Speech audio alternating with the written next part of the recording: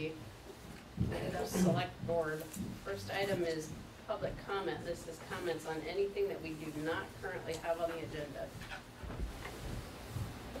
I just have a quick, Tamara Morgan from East Randolph and representing Kimball Public Library. I just wanted to, should I just pass these around for you guys? Sure.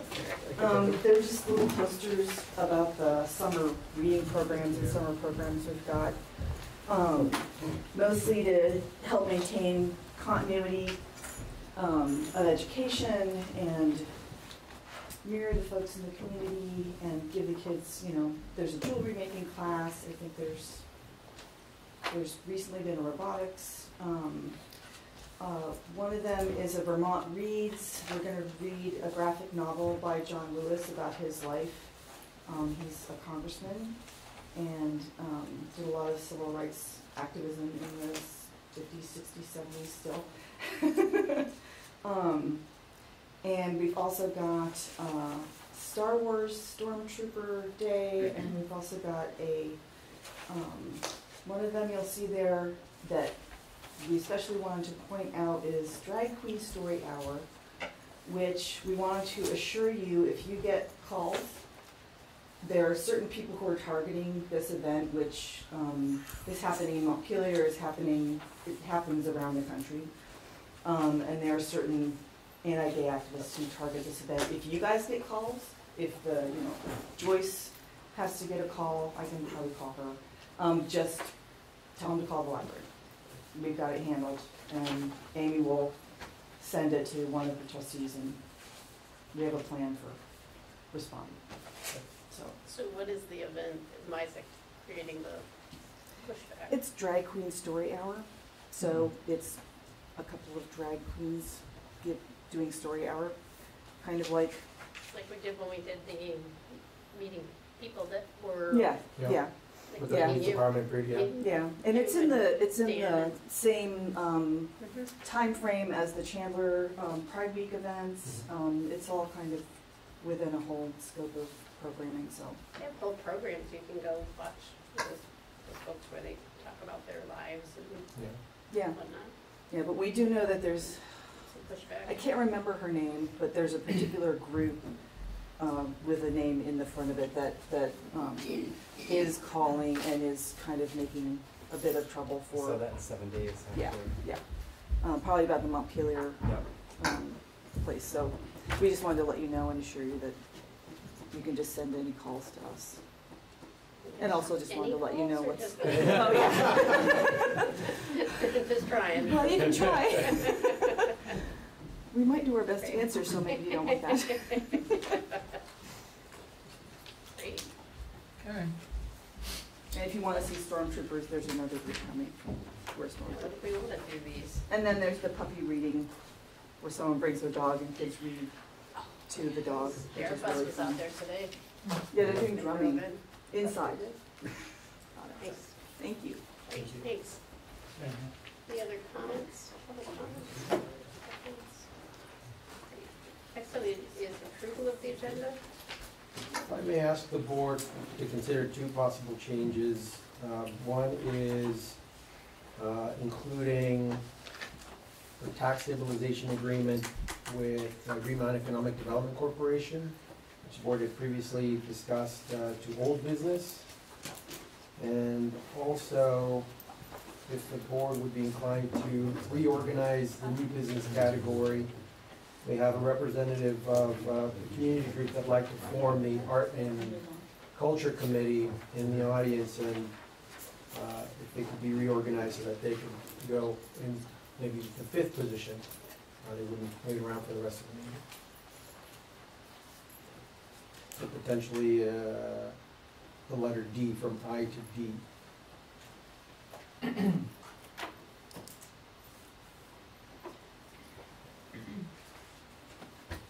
Okay.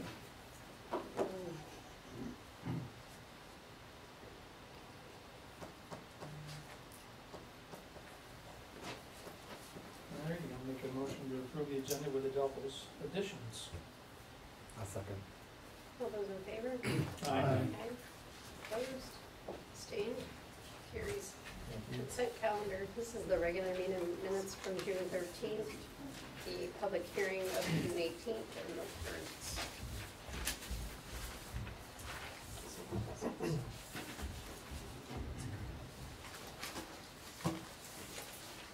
Move and approve the consent calendar? All those in favor? Aye. Opposed? Abstained? Motion carries. New business, R3 child care program proposal. Are you speaking on that? Yep, I can speak on that. Hello, everyone. I'm Damien Dedicola. I'm co-chair of an R3 Downtown Economic Development Task Force, and also heading up a second task force that arose out of that process related to bringing more high-quality childcare to Randolph. Last select board meeting, we submitted what I believe to be a pretty detailed proposal to the group with supporting exhibits. With our request to have 45 South Main Street, the former Singer Eye Care building, committed from the town to our group to pursue a high-quality childcare center at that site. The proposal we submitted, and hopefully you've all received both paper and electronic copies of that, goes into a number of details of our reasoning behind it, our support, our background. So I'm going to give just a brief overview tonight and then open up for questions that you may have about the proposal. In short, one of the things that came out of our R3 task force is the need in our town to pursue attracting the human capital that we need for our town to survive, businesses in our town to thrive, and to increase our tax base. One of the things that our task force identified as being a key challenge to Randolph is the lack of child care centers. The only available birth to 5 full-day child care center in Randolph right now is the Robin's Nest run by Gifford, that's only available for Gifford employees. It's full and can't even meet the demands for Gifford. Pretty much every business that we've talked to in town has expressed, including the town itself, has noted that they've lost or been unable to recruit individuals to town because of the lack of childcare. The challenge, of course, is with the new childcare regulations, which the state has been passing in order to promote high-quality childcare centers. It's also increased the cost and the challenges of making successful business out of it. Our group has spent a lot of time looking at different ways to do that. We believe that if we can make at least a building available from the town for free or no cost, it will give us the highest likelihood of being able to recruit somebody to run the center, and also create a business plan that will actually be successful and sustainable for childcare into the future. So our proposal is, in fact, Adolfo had originally mentioned that the Singer Child Care Center building was available. Seems to be approximately the right size and the right amount of land that would prove successful to convert into a child care center with some work. So if we can start with that building, put together a nonprofit or a fiduciary to start producing grants and raising money to convert it into a center. We can also develop a program for, a process for recruiting somebody to run the center. The reason we're asking for the commitment now from the town to make the center available is we've gotten to the point where we need to raise money and start developing a plan, pursuing grants.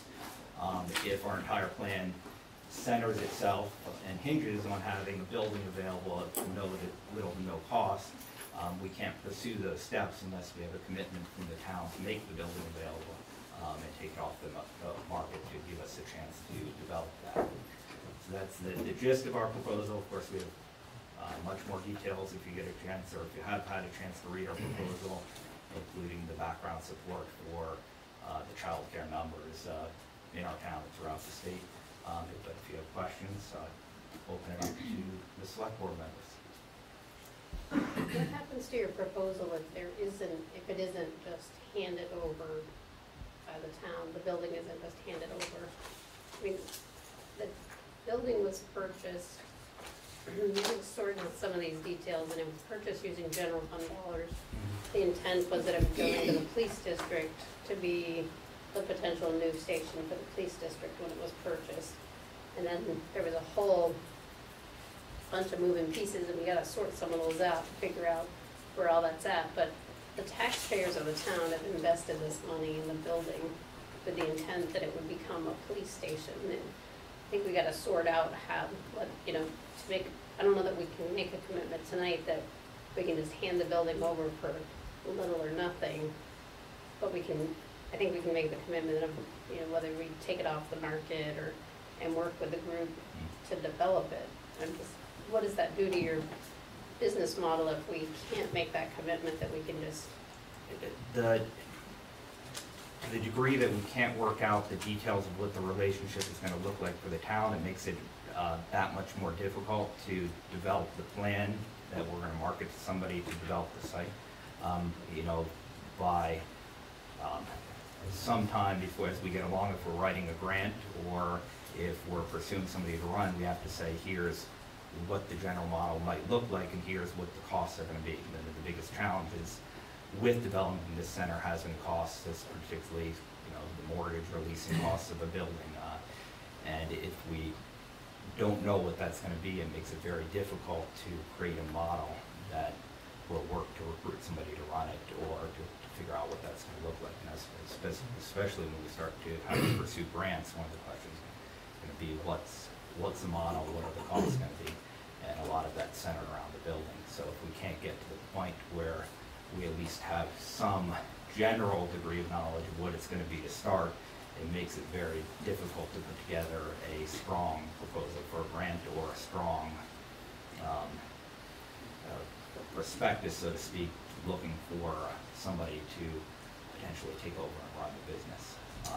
Again, if we had to start with the commitment to take it off the market and work with it, we can certainly, that's where we need to start, that's where we need to start, but it's just going to extend the process because it's some time before we pursue the next steps, especially taking money from people in terms of either donations or grant money. We need to know what it's going to look like. Yeah, experience with grants, I mean, Josh sitting there and they've had it too, is that they commit to capital things much easier than they do operating, this operating side of things. So just keep that in mind, that the actual cost of the building may not be out of the question when you're looking at grant funding. But it's the business model actually is the whole, I mean, we need an overall structure to work. The challenge is that everybody's been looking to both existing folks who are out there and there's been a number of folks pursuing how to either develop or sell, like Montessori in town, to attract people to run these centers. And the challenge is when you have the mortgage costs and everything else, you can't But I'm find saying a grants. business model. Right. There's grants No. out there for which you wouldn't have a mortgage, that Yeah. will pay the cost of that building, will pay the cost of rehab, the cost to put in a fence around the playground, equipment, those type of things. We can't pursue the rehab and the structure of what it's gonna look like until we have somebody who is committed to running the place and knows how to make those designs and structures. It's, you have this, you know, what comes chicken and egg kind of issue here where it's tough, you can't commit to grants or money from people to develop the building to make it look like something before you know who's gonna run it and what the structure and design is gonna be for the actual business behind it. Is it gonna be 0 to 5? Is it gonna commit to toddlers? And until we know what the business model is gonna be, that becomes a big challenge. We're a volunteer group, none of us are the child care providers who are gonna be running the business. You know, our goal right now is to attract those people to run the business and develop the business model behind it. So it's a challenge for us to go in and say, oh, we're gonna, as non-child care building experts and not the people who are gonna run the building, to say we're gonna remodel this building and create the design and then find somebody to run it. If you understand the point that I'm. I understand what you're saying, I'm just saying I don't know that just going into it with a model of the town donating the building is all the right mindset either, when a lot of your grants are capital focused and would reimburse for the purchase price of that building. is all I'm saying, just keep that in mind, because some of your grants that are out there they go towards assets and capital versus, there's not many, very few for operating. And I mean, the grants would be focused on the cost of developing the, renovating the building, creating an outdoor play space, all of those things. So we're not asking the town to commit the capital to make those renovations, although we would be asking the town to help pursue to the extent municipal grants are available to do that, to help with the process. If you understand the distinction I'm getting out there. I do, I'm just saying, don't close your eyes to Yeah. covering all of it. And again, it's a flexible process. If we find, and once we get into it, that suddenly we have a grant that will cover the purchase price of the building, we would love to be able to then purchase the building from the town eventually and have it be owned by the person who's running the center. Our ultimate goal would be, and as we laid out in the structure, to start with a no-cost lease with the idea of developing the grants and the business models, and if money comes in, the opportunity for that building to be self-sustainable and for the business owner who's running the center to purchase it from the town, that would be our ultimate goal. It's just tough, we can't get to that point until we have a commitment to start pursuing the business models and see what's available. And for that, we need at least some commitment from the town to make it available at least for some time at little to no cost. Has there been conversation with other providers in town? There has been, our group involves other people who are involved in the childcare process. Carmen, who's been running the Montessori process. I mean, the only other provider in town, Robin's Nest and Gifford, is part of it, and they're actually supporting our process. They're willing to provide kind of their expertise in how to run the center. They've provided the plans for their center to use as a support. So we've talked to as many people out there as we can in terms of how to make it work. And that's why we've gotten to the point where we're saying the next step, what we need to start getting money to assess the building in terms of what renovations are possible, what you can do with the building, to start pursuing who can run it. And in order to take that next step, we need the commitment from the town to make the building available, because it's tough for us to spend the time and money pursuing those things if at any moment the building could be sold, or the town could say, well, gee, we're happy that you went about doing this, but we're gonna do something else with the building, so. There was an engineering study of that building done when we first got it Mhm. for the police. So before they would look into the design of that, it might save you some money and time if you had that. It'll tell you where the structural pieces are, where the challenges were. And It was part of when we even looked at that land for the fire station.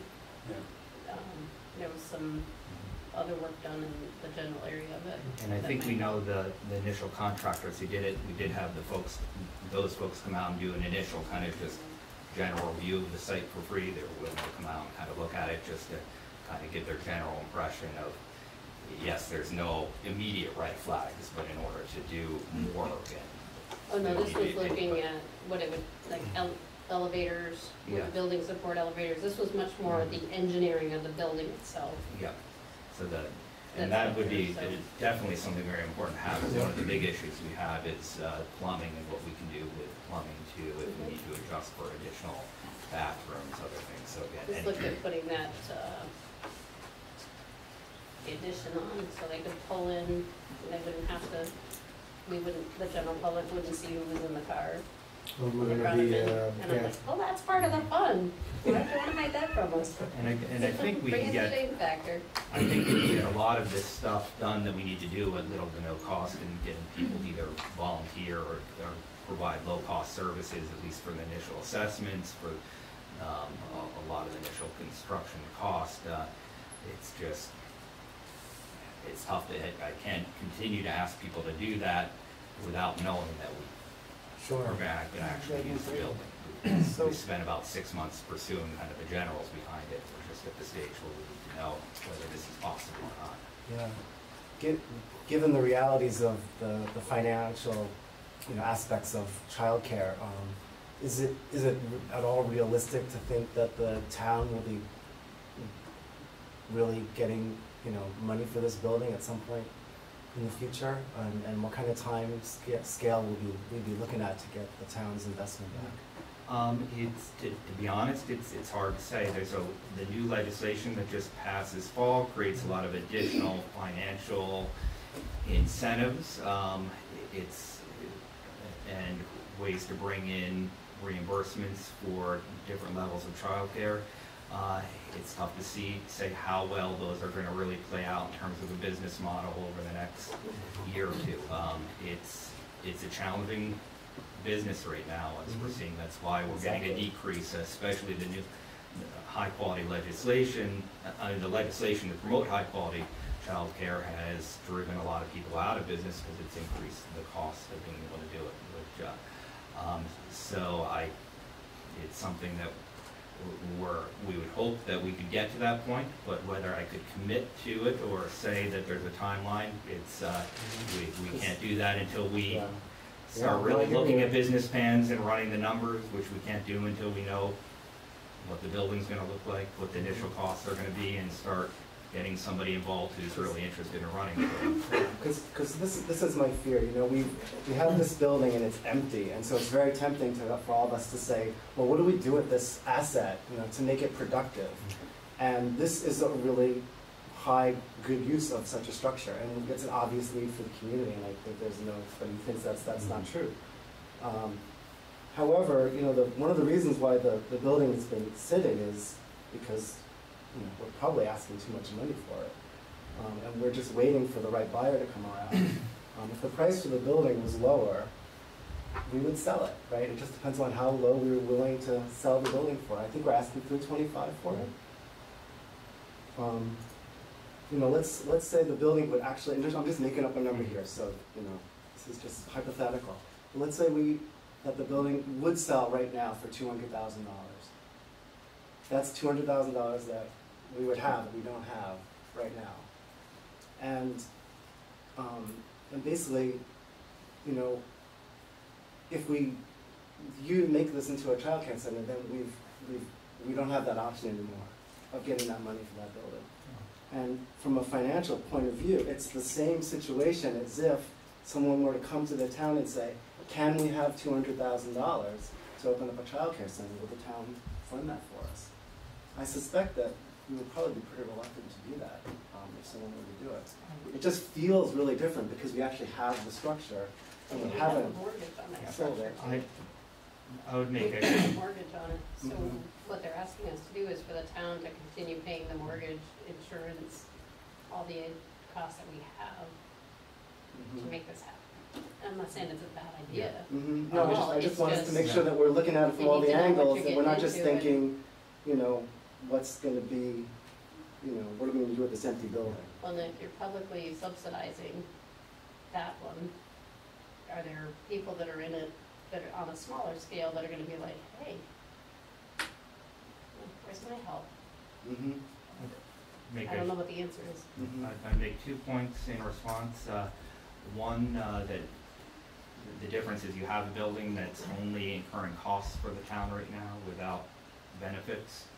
And so you're having an opportunity to take something that at least is just a cost drain right now and turn it into a public benefit. 2, everything that we're looking at, and it would take me an hour presentation to go into all the details tonight, which is why I put it all in the report with all the exhibits behind it, is showing that this is a problem that the town cannot afford not to solve. The economic benefits of creating the center are much higher than the $200,000 or benefits from just selling the building in the long run. If you can bring in additional childcare, which brings in additional residents who are living in town, which potentially increases the tax base, or at least it increases the ability of businesses to be able to hire the people they need to either sustain themselves or expand. The problem we have right now is that businesses are doing well, but they're continually hitting a roadblock where they cannot hire the people that they need to either expand or even sustain some of the level of businesses that we've had.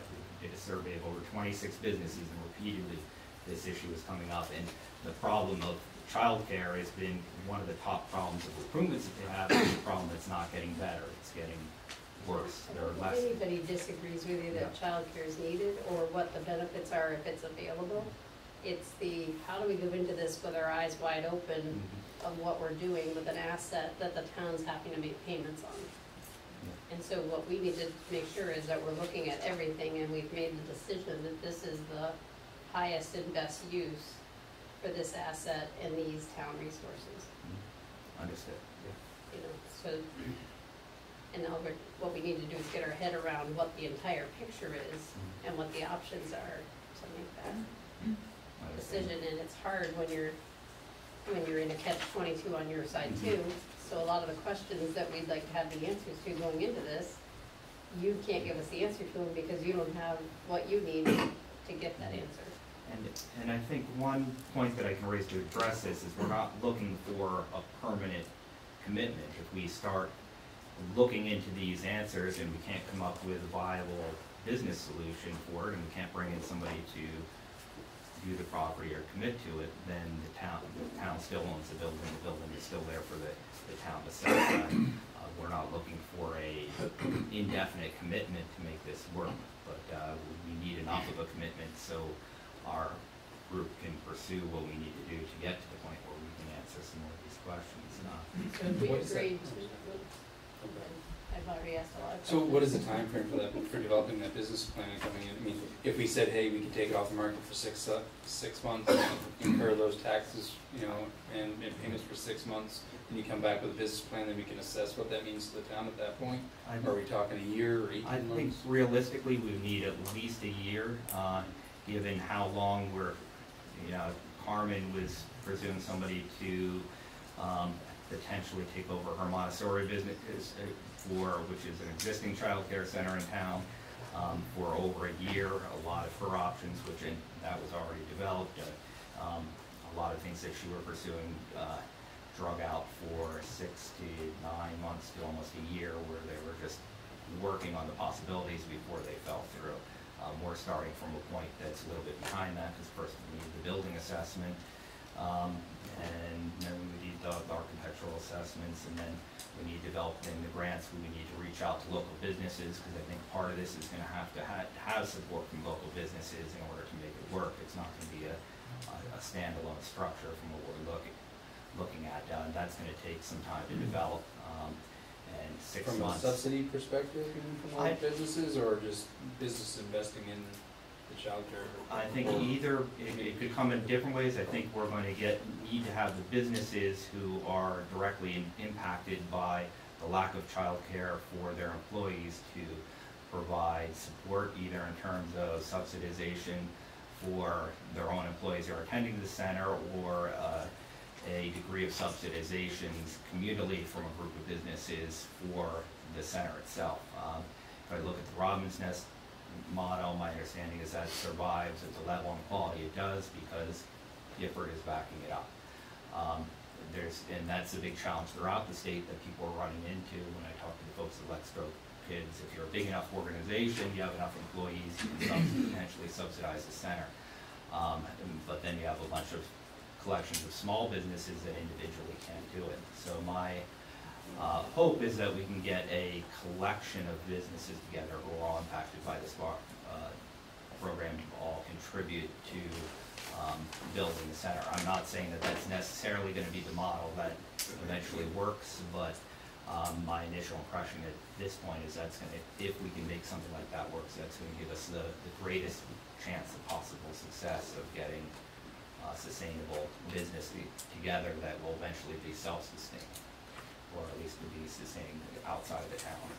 Let me make a suggestion to the board for you to consider. If the board would be inclined to potentially have a 6-month period where Damien and his group could go back and do some more work, maybe revisit the issue in January just before the town meeting warning is due, or approved, and then at that point, if Damien comes back to the select board and says, you know what, we did all this work, it's not gonna work, you know, we can put it back on the market. Or the report from Damien in the R3 group is, we've done some more work, a lot of studies, lots of success, we found a whole lot of money, and then we could potentially work with the board at that point and put a question on the town meeting ballot to bring it to the voters and maybe have them consider it. So it would be understanding that Damien and his group, they need a year's worth to to potentially have a final recommendation of the board or a final plan, but if we did in six-month increments, there could be another report to the board, and the board can then make another decision in January. Great to see that. Here's the progress we've made, but we need a little more time. Yeah. So there could be a 6-month commitment to take it off the market, which would give your group some time to do some more work with the understanding that in January, there would be a second report. Yeah, and we're happy to report back in any way that makes sense.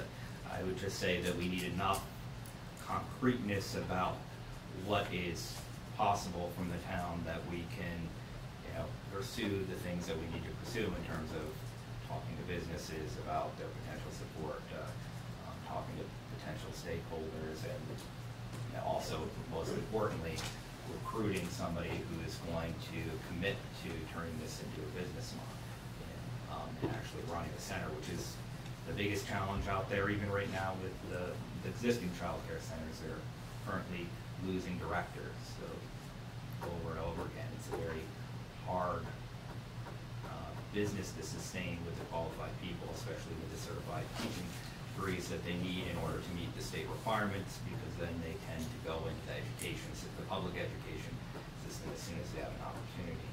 So we need to be able to make our best presentation possible in order to recruit a high-quality person who's going to take this on as a business model.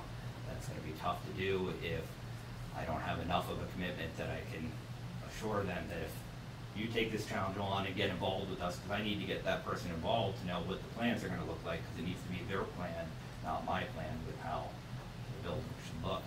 I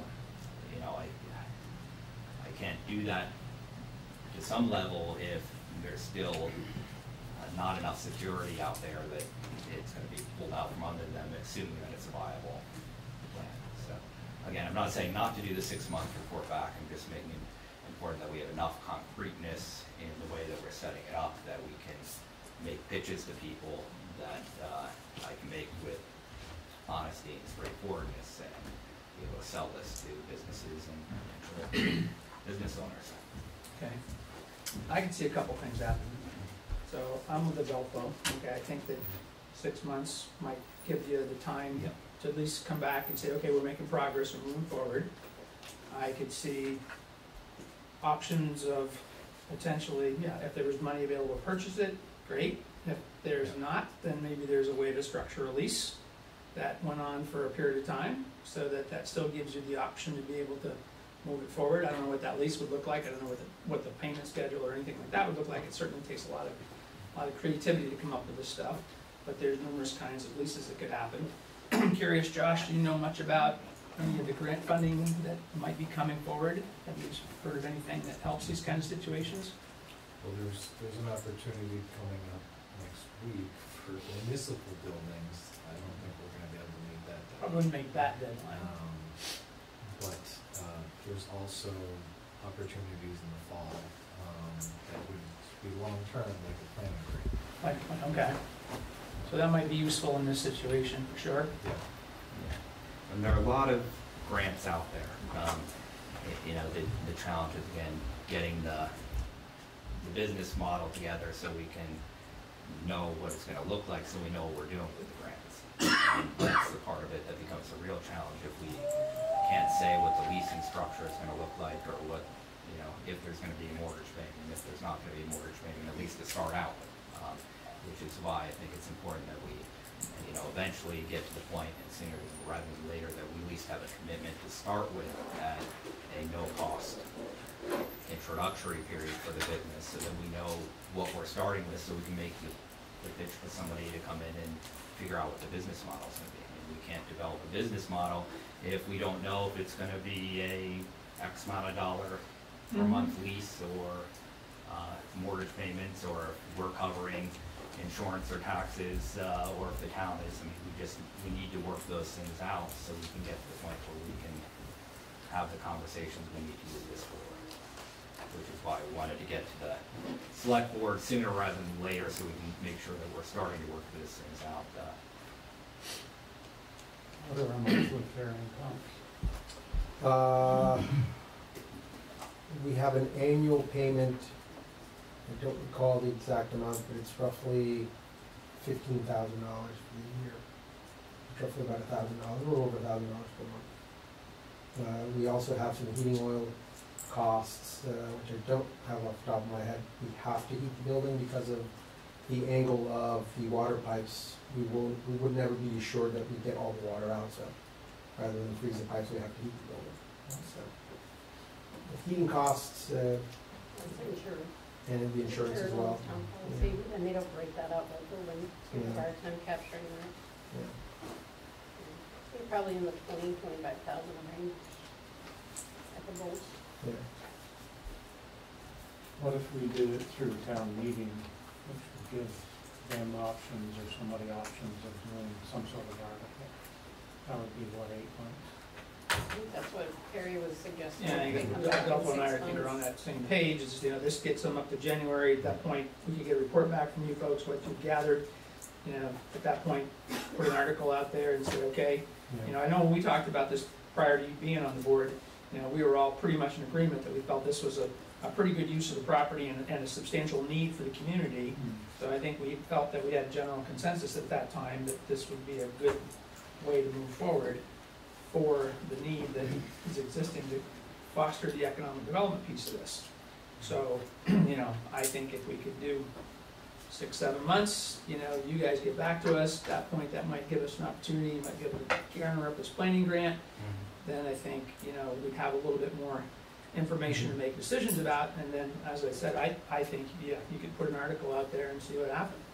And I think you'd find that there's overwhelming community support for this based on what I've seen from the Free stuff. Just so that the board knows, that the reason I chose January is because the warrant is due in January, late January, so it would be, to your point, it would be available for the town meeting vote. And what's the size of the mortgage we have in the building The total, the initial purchase price was $275. The sale price was set at $325 because of the amount of money that went into the investigative work. Most of the payments that we made are interest only, so we typically would have the entire outstanding balance. The capital is still at roughly $275. So 275. Yeah. It may be more if our interest payments initially were less than interest only. It was just what the bank was willing to accept. So we may have added some of the interest costs onto the capital, so it may have increased. What we're paying, what we'd be giving up shows a fairly large commitment on the town's part when they're looking for funding. Yeah. In kind. Yeah, well, it's like an in-kind or matching grant piece, right? Yeah. I mean, that's kind of, if there's a match to a grant, what the town kicks in certainly would look pretty substantial, I would think. Absolutely. So, Absolutely. It's structured all different ways. yeah, there's lots of ways to structure this. You can structure it so there's no payments on the capital for a certain number of years, and then you start making payments where there's Yeah. funding, it's grant funding for assets that you may have to be up and running to get or whatever, but that's kind of the information you need. I hate to walk away from getting the town reimbursed for that building if it's a matter of somebody writing a grant for them to be able to buy it. Yeah. Yep. I mean, an easy way to structure it is if those grants become available to the business person who's running it, that they have an obligation to apply Reimburse. for them and run into it. I mean, those things are easy to solve. I mean, our key challenge is, we need the person who's gonna be the business person running the place. We're a group of volunteers who aren't childcare people, who are willing to put in the time and energy to make it happen, but we need, again, a commitment from the town to put in some energy to it too, because most of us don't see direct benefit from it other than the need from the town. So there are different ways to structure this, one being, as a for-profit situation or a nonprofit, similar to what I referred to back down in Lebanon. There was Twin Rivers, I believe, was a model that I looked at down there that was a nonprofit. Is that kind of the structure you guys are thinking? Yeah, there's lots of different structures that could potentially work. It depends on who we're gonna serve. I mean, our goal is to be able to serve as many of the residents as possible. Our idea would be to make it affordable to everybody across the town. Sliding That's scale what's type needed, situation. but again, we need to recruit the person to do it, and it all depends on what our overhead is, and we can't know what our overhead is. You until- don't wanna in the be, egg. you don't wanna be a for-profit if you're going to. No, I'm sure of that, I'm just saying, it's just like, that's what Non-profit. the truck structure is how does that happen? So, Yeah, and it was our thought right now is that the most successful structure is gonna be to start with either nonprofit or fiduciary, to start pursuing the grants, but also then to, once we know what at least the general overhead is, while we're recruiting the person to run it, also start recruiting businesses who have the need, who need childcare for their employees and their recruitings, to see what levels of commitment we can get for those businesses into the building and the structure. But that'll we didn't- determine the level of services, whether it's educationally oriented to what level.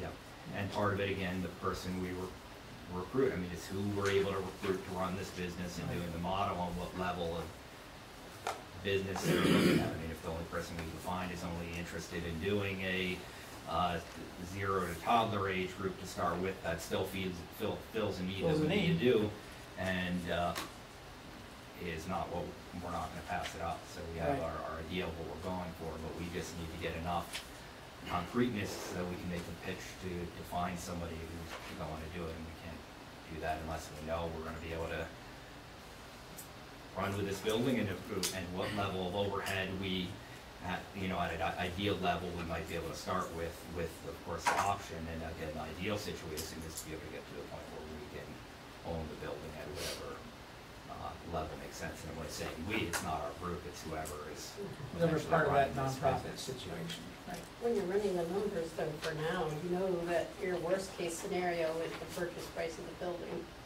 right? Your best case scenario is Well, zero. we wouldn't be going Your forward worst with this case would building, be- yeah, and we wouldn't be going forward with this building without the commitment to at least start with a low cost. I mean, if we're dealing with unless we have that as a model, this isn't a viable option. We spent 6 months looking at this and being able to recruit somebody just for, where we're have to buy a building and purchase it, it's gonna be tough. Yeah, it just doesn't work. That's the reason Carmen couldn't sell her business. The cost of the mortgage is prohibitive of anybody, even with, they're not willing to pursue the grants and other things. There's just not enough too much overhead and too much work to get started. Again, we've, tough to say, we spent a lot of time looking at possibilities, and this seems to be our only real viable option of getting a center together anytime soon. So keeping track of the clock and all the other folks that have items on the Yeah. agenda, does it give you what you need if the board gives you that 6-month period with a report back? And I guess the one thing that I'm unclear of is what the 6-month period for the report back is to take it off the market, but what, in addition to that, is there any commitment to a structure? Is there anything that I can tell somebody who I'm then recruiting to that's saying, if we report back with a viable model, then we're gonna, and the only thing that works is a no-cost or a low-cost lease, that we're gonna have commitment from the town to do that. I guess that's the only part that I'm struggling with, and I'm not gonna pass up anything you gave me. The 6-month, report back is not really helpful for you without some sort of a commitment, because you really need to go back to somebody and say, we have something to work with to take the next steps. Yep. And if you don't have that, you can't proceed. It's tough to continue to ask the group of volunteers to proceed beyond because we've had those conversations, we've identified grants that are out there. But again, I'm not gonna pass up what we can get, but I'm saying to really be able to do what we need to do in the next steps, we need some level of commitment that the town is willing to give us a low-cost lease or a low-cost option, if that's the most viable, if that's the only way to get this started, to move forward. So I think you guys made a really good, page 1 through 5 case for the need for childcare. The date is there, the interviews, etc. My challenge is, and I agree with the childcare need. My challenge is that you're asking the town to commit this kind of, make this commitment for a potential of $275K, which isn't happening, and sold for quite a while. But to me, item on page 6 and 7, A through F, the current plan of action is just super high level. And if we were to say, hey, we're gonna take it off the market for 6 months, and we're gonna commit to a low-cost lease or no-cost lease, I'd wanna see some sort of milestone schedule that says this is gonna be done by here, here, and here, so that measurement is real as we go along. This 6-month thing of, yeah, we're just taking a potential 275 and throwing it away for those 6 months is a little bit And concerning. remember, you're not throwing away the 250, so you still own the building by. But if somebody came proposing tomorrow, that we took it off the market, we say we're gonna take it off the market, and there's no, 6 months from now, we're kinda at the same place, or it's still unknown. Yeah, the challenge is we can't get to those milestones without being able to recruit the person who's. That's all, and I'm fine, I'm personally, I'm fine with saying. saying 6 months, and we commit to a no cost, low cost, whatever that may be. But I would hope that you'd come back next month and say, okay, here's our plan of action over the next 6 months to get those things done. So we hold to that commitment, because otherwise, I never put in a proposal for any of my work without having a capture plan that tells my management, my stakeholders, this is a good investment, we should really go after it, because this is a return, this is a plan, this is how you're gonna measure our progress against that proposal or quote, whatever it is. That's all I'm Yep. concerned about is 6 months is, quite a long time, but not having any information or measurable milestones along that way. But it's also not a long time. Yes, you've got one that's, We had one. you've got one that was coming back, you had to get, I don't remember what happened, it was an issue, and he bought another building in Middlebury, and was coming back in 5 years. That's gotta be getting pretty close. The same building. I get that I have this Yeah. whole Damon, I I know, completely get it. and what I'm saying is seems like it's a long time, I guess, from the select board standpoint, but for a group of volunteers where you're Right. getting people with volunteers who aren't the business owners, who don't have the stake of this, who are just trying to do it for the benefit of the town, it takes a long time to make any progress. I get it, all I wanna know is Moving forward. what are the milestones that get you to the 6 months, that's all I'm asking for. When is B and C and D and E and F gonna be done, right? What are the projections? It's okay to miss them, but Yeah. some measurable thing that says, okay, you come back in October and say, hey, we accomplished not only 2 things we thought we would, but the 4 thing, we're ahead of schedule now, it's awesome, Yep. We have no way of knowing what the measure of success is here. Yeah. So you're saying in terms of, by, our next minutes, develop the plan of action for recruiting the person to run the place, identifying X, Y, and Z grants. I mean, Yeah. that's easy enough to do. That's all I'm asking Yeah. is what is the plan and what are the goal lines to get there, to that measure that success. So when somebody comes from a community and says, hey, what are they doing with this? Well, this is what they're doing, these are the measures, and then we really know that you guys made great progress in these 6 months, and it makes a whole lot of sense. And to me, that'd be measurable enough to commit to, low cost or no cost type. Yep, and that's easy for us to come back and, once we know the parameters that we're working with, Sure. that we can start pursuing the loans, figuring out who, which we've already started looking at, but again, we're just hit the stalemate where Sure. saying. So if you need to come back and, give us a commitment now, but also with our commitment to come back in October and say, here are what we're doing and what we've been doing and what we're doing over the next 6 months, that's easy enough for us to do. And I would just say, it sounds like the town could easily find itself in a position where we are continuously, funding this organization in terms of keeping the building open for them at no cost. If this ever got started and was, providing good services, I don't see us saying, oh, sorry, we're gonna close this down now because we're not getting the money we thought we were gonna get one day. And it could turn out to be an indefinite contribution from the town. Not saying that that's something that we shouldn't consider, but I'm saying that we should make sure that's what we realize that we might be getting ourselves into, and that if we're talking about $15,000 or $20,000 or $25,000 a year indefinitely into the future, that's a subsidy that we're willing to take on for this. But somewhere that there needs to be more numbers, in my opinion, to make that decision. So Yeah, but they need it's the opportunity making the to do that. commitment that we'll take it off the market for 6 months, and that we'll enter into negotiations for a low-cost, no-cost lease. But what that looks like, we can't commit to that piece. Somewhere you've got utilities, you've got maintenance and repair on the building, you've got a lot of different items that still would need to be hashed out And that's all gonna play into your business plan. Yep. Because if we say, here's a no-cost, low-cost lease, but power, heat, all that's yours, and any maintenance the building needs to keep it in at least its existing condition, you're looking at more than utilities to put into your budget. You're looking at, you know, what do I have to do for building maintenance on this structure? And that's why I need It's to, all part of the know the parameters, yep, in order to, You know, and I think it's, if we said, you know, under the right conditions, we would do that, you're gonna be like, well, what are those conditions? And we're gonna be like, well, we don't know, because what do you wanna do? Where do you wanna be? So, Which you is know, our we can sit here and chase each other around all Yeah. night, we're not getting anywhere, we've been at this almost an hour. I think you can comfortably go forward and say, I have some stuff, some homework to do, to get a schedule, that they're giving us 6 months to come back and say, what have you made for progress? And if it is a situation that makes sense, you're willing to entertain a no-cost, low-cost arrangement. But we don't know what that means. I can't say, we'll commit to $500 a month, and we'll do all these type of activities, and you'll have these activities. You know, there's still a lot of variables, even when you say we'll enter into that type of. I agree, which is exactly why we're here, because we need to start the progress of figuring out how we work out those variables in a way that doesn't, you know, have us losing a lot of, you know, But it's gotta be wasting our fair time to in the the wrong direction taxpayers and too. having You you know, all.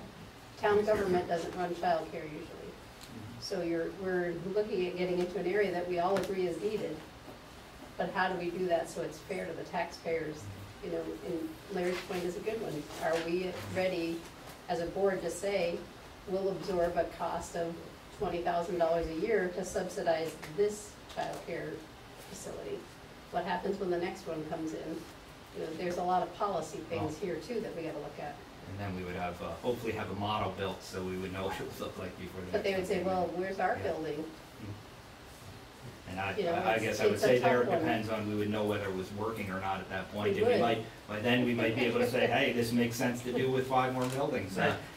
Or You know, it didn't work. the challenge we have, this isn't working anywhere in the state right now and over the place, so we're trying to come up with a new model that, hopefully will work, that's gonna take, give and take in the town, that's gonna take some risk on the part of the town and a lot of risk and time on our part who's willing to pursue it, so we just need to give the town to be able to give us enough of a commitment, given the magnitude of the issue for our, you know, the town, the further Do you economic feel like you development. have that now? Enough to go on? If the commitment, let me just be clear, that if the commitment is 6 months with a commitment to pursue a potential low-cost option, again, considering that everything that we gather up makes sense, as long as we have that, well, memorandum of understanding or letter of intent to engage in those negotiations in good faith and that the low-cost option or no-cost option is on the table, I can work with that. It's just making sure that that's clearly on the table if we come up with, you know, somebody who would run the place and a plan that looks like that it works. Does anybody have any problems with that? No, I think, No, I just we think gotta it's, try this.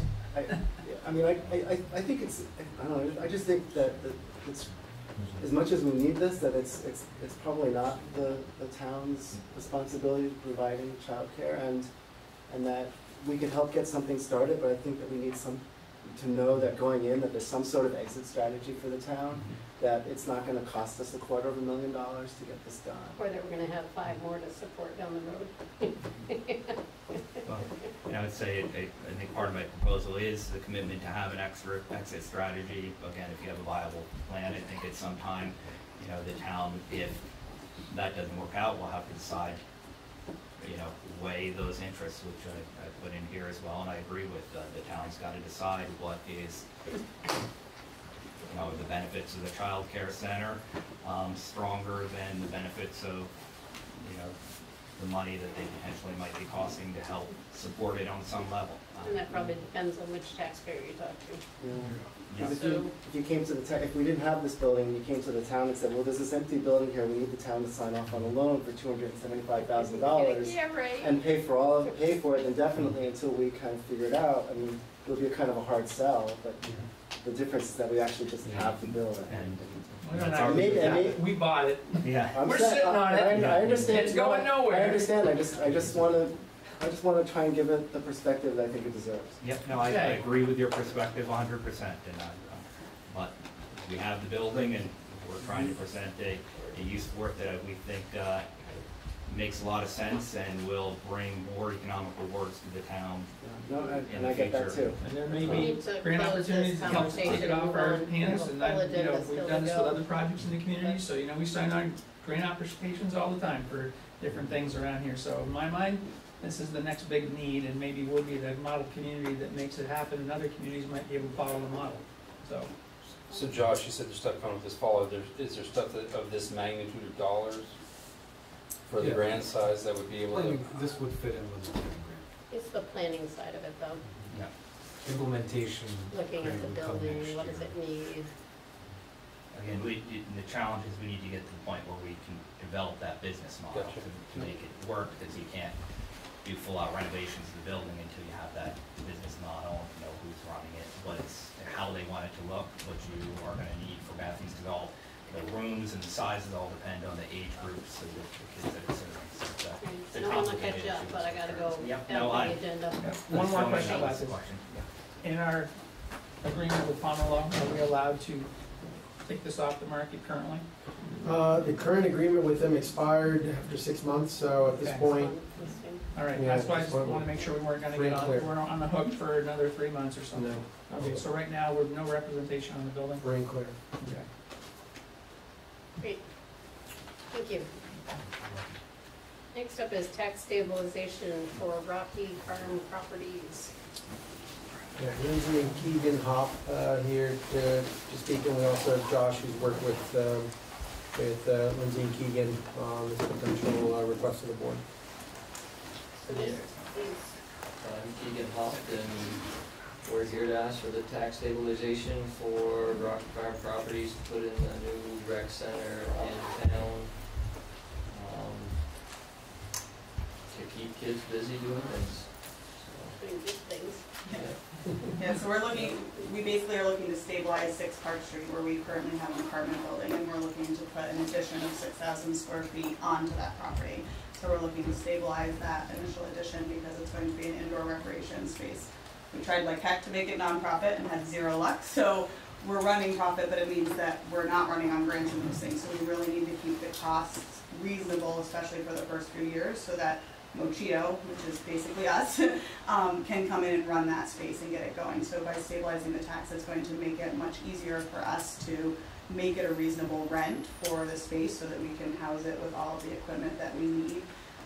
We've worked with a lot of people throughout the state. We worked with Vermont Economic Development Community and Bar Harbor Bank were the ones that helped us finally get the building going. RACBC is going to play a huge role in helping us with our startup funds. So we're needing that community support, and this is one of the ways that we can kind of help to make those first few years more doable for us. I kind of think our project basically meets like every aspect of the tax stabilization in terms of it's giving a need for the community in terms of youth, adults, those with health issues. We're working with Claremont and Gifford Medical Center, all of the schools to provide daily and evening programs and stuff like that there. It's going to provide jobs anywhere from 1 to like 5 or 6 depending on the size, and it's going to bring people to town for reasons like Damien said, which it gives families more things to do here, which gives them reasons to come and work and live here. And when you come here, they'll hopefully use restaurants, get gas, you know, do all those other things. If we end up with a hotel someday, it gives people something to come into town and do and hang out. So that's how I think it kind of meets the basic demands that the stabilization requires. Josh, is there a proposed schedule? I did not, thought we would We're discuss it. looking at the same as we've been using with the others. No, I think we would discuss any, potential contract, in the executive session. But there are some options, yes. Maybe you could discuss the recreational opportunities that you're going to be offering, in the center and some of the revenue model. Yeah, so basically we're going to be looking at a few different uses. The building's going to be set up in sort of 3 main sections. There's going to be like a gymnastic style setup. If anybody's ever been to Sunrise Gymnastics in Barrie, it's going to have like a rock wall, springboard floor, trampoline track onto a big jumpy airbag. There will be, the other side is going to have turf space with batting cages that pull out and can push back in, so you can do batting cage practice as well as use the turf for just about anything you would use outside grass for. So soccer, lacrosse, bocce. It's all sorts of basically stuff. half a soccer field inside, so you can run drills on half a soccer field, or you can set up a volleyball court out there, or you can, the golf, the batting cages are also golf driving range cages. So we do both there. And then the upstairs of the space is going to have golf simulators in it, as well as sort of like an adult workout space. So the model kind of is built on memberships for families and individual use. So families will be able to get a yearly membership to come in and use the facility when it's open and available. They come in and pay your $10 because I'm in from out of town and I want to come and climb on a rock wall for a day. But then the other big piece of the model is working with the community resources like we talked about. So like Claire Martin, Gifford, they have a lot of health-related programs they want to run. Diabetes, a Walk for Diabetes, for example, is a program that a lot of like Ys around towns will run. And it's an opportunity for individuals with diabetes to come in and walk, which is really important for their health in a group. And there's huge studies that show it's successful, but we don't have anywhere 9 months out of the year that we can offer that because of our weather conditions. So they have grant fundings because they are a nonprofit that they're going to be able to utilize to basically rent our facility space for a low cost. We're going to keep it at under $100 an hour for any usages. And same thing for the rec department is another huge person who's going to utilize. We'd like to offer gymnastics and tumbling and dance, but there's not a lot of good facilities for that. And so they've been in agreement with wanting to utilize that space. Youth wrestling is another one that doesn't really have a great setup there in the cafeteria at the high school, which just isn't ideal for many reasons. So we're going to look at creating that as another option as well for them. So there's a lot of the outside spaces that are going to be coming in and renting. That's part of what's hopefully going to keep some of our overhead down. And it's really trying not to create any competition with anybody that's out there. VTC offers a lot of great rec opportunities. We're not going to be competing with many of those. We're going to be hopefully offering additional things for their students, and those that use our facility will still be getting basketball and racquetball and those things that are different from what we offer. I think that's kind of the main usages. Birthday parties, some of those, we want to do some community events like movie nights in the middle of the winter when everybody could use to come and sit on what feels like grass and hang out with family and stuff like that. So teen nights, those are things that we hope to help maybe get sponsored by local businesses. Where you can come. I mean, when I was a kid growing up here, we had a teen center, but it meant that you could get dropped off at Friday night from like 5 till 10, and you didn't have to see your parents, and it was with a bunch of kids, and we played pool and did other stuff. We're hoping to encourage movement, so it'll be rock climbing and playing golf or setting up a bunch of teenagers basically, or like anything that's with a competition we'll do. So we're going to work with the movement PBLs this year, as well as some of the other project-based learning that are at the high school. RTCC is having students help us build. The Brunswick School is sending students to help us build. So it's pretty much as much of a community project as you could pretty much get. Randolph, she referred to hitting points in the staff stabilization policy. I haven't actually seen that policy. Tax stabilization policy? Yeah. There is one that we have for the town. Didn't put one for the board today, but there is one that the town has it. There's a guideline for every organization that wants to request for tax stabilization. It could be good for us to review. Is this just for the addition or for the apartment building as well that's there? Just for the addition. Well, I mean, You can't do anything. it's all Well, one piece of property, so I think it would be looking at the entirety Okay. of it because it's all would be taxed the same. So it's looking at the fact that we'll be seeing a pretty big increase in that tax once that building is there and assessed. The policy is this, the stabilization only applies to the enhanced value of the project. Yeah. So I think the purpose was to present, and then you said you guys would get a chance then to touch base on it and let us know, but for us to just kind of let you know the purpose. And what's the project timeline? I think you guys have Oh, yes. started, correct? We have We have. dug some ground, yes. We have, we're still hoping to be open, sometime in January. It looks more like the end of January now than the beginning, but Winter that's what we're 2020. pushing for, as long as we can get the permits to continue landing. Right. What are the additional permits that you need? We're just working with the Division of Fire and Safety on the building right now. Okay. So So we're the close, final permit, I should say. When do you expect that? a week and a half if we're Ago. lucky. Yeah, a week and a half ago, exactly, yeah, it's been a little bit of a backpedal with them, but, and a big learning curve.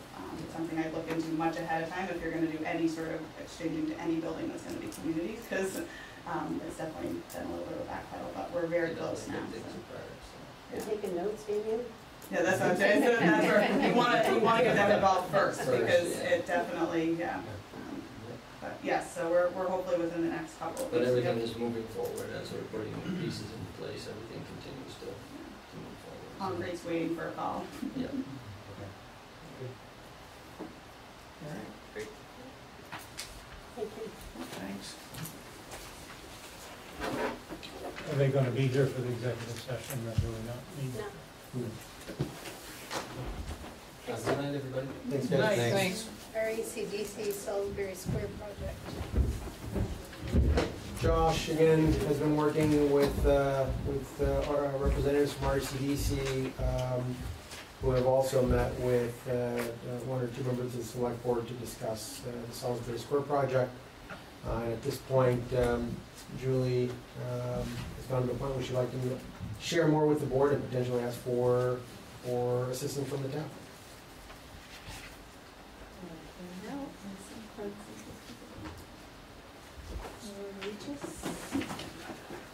Oh, I know where to reach you.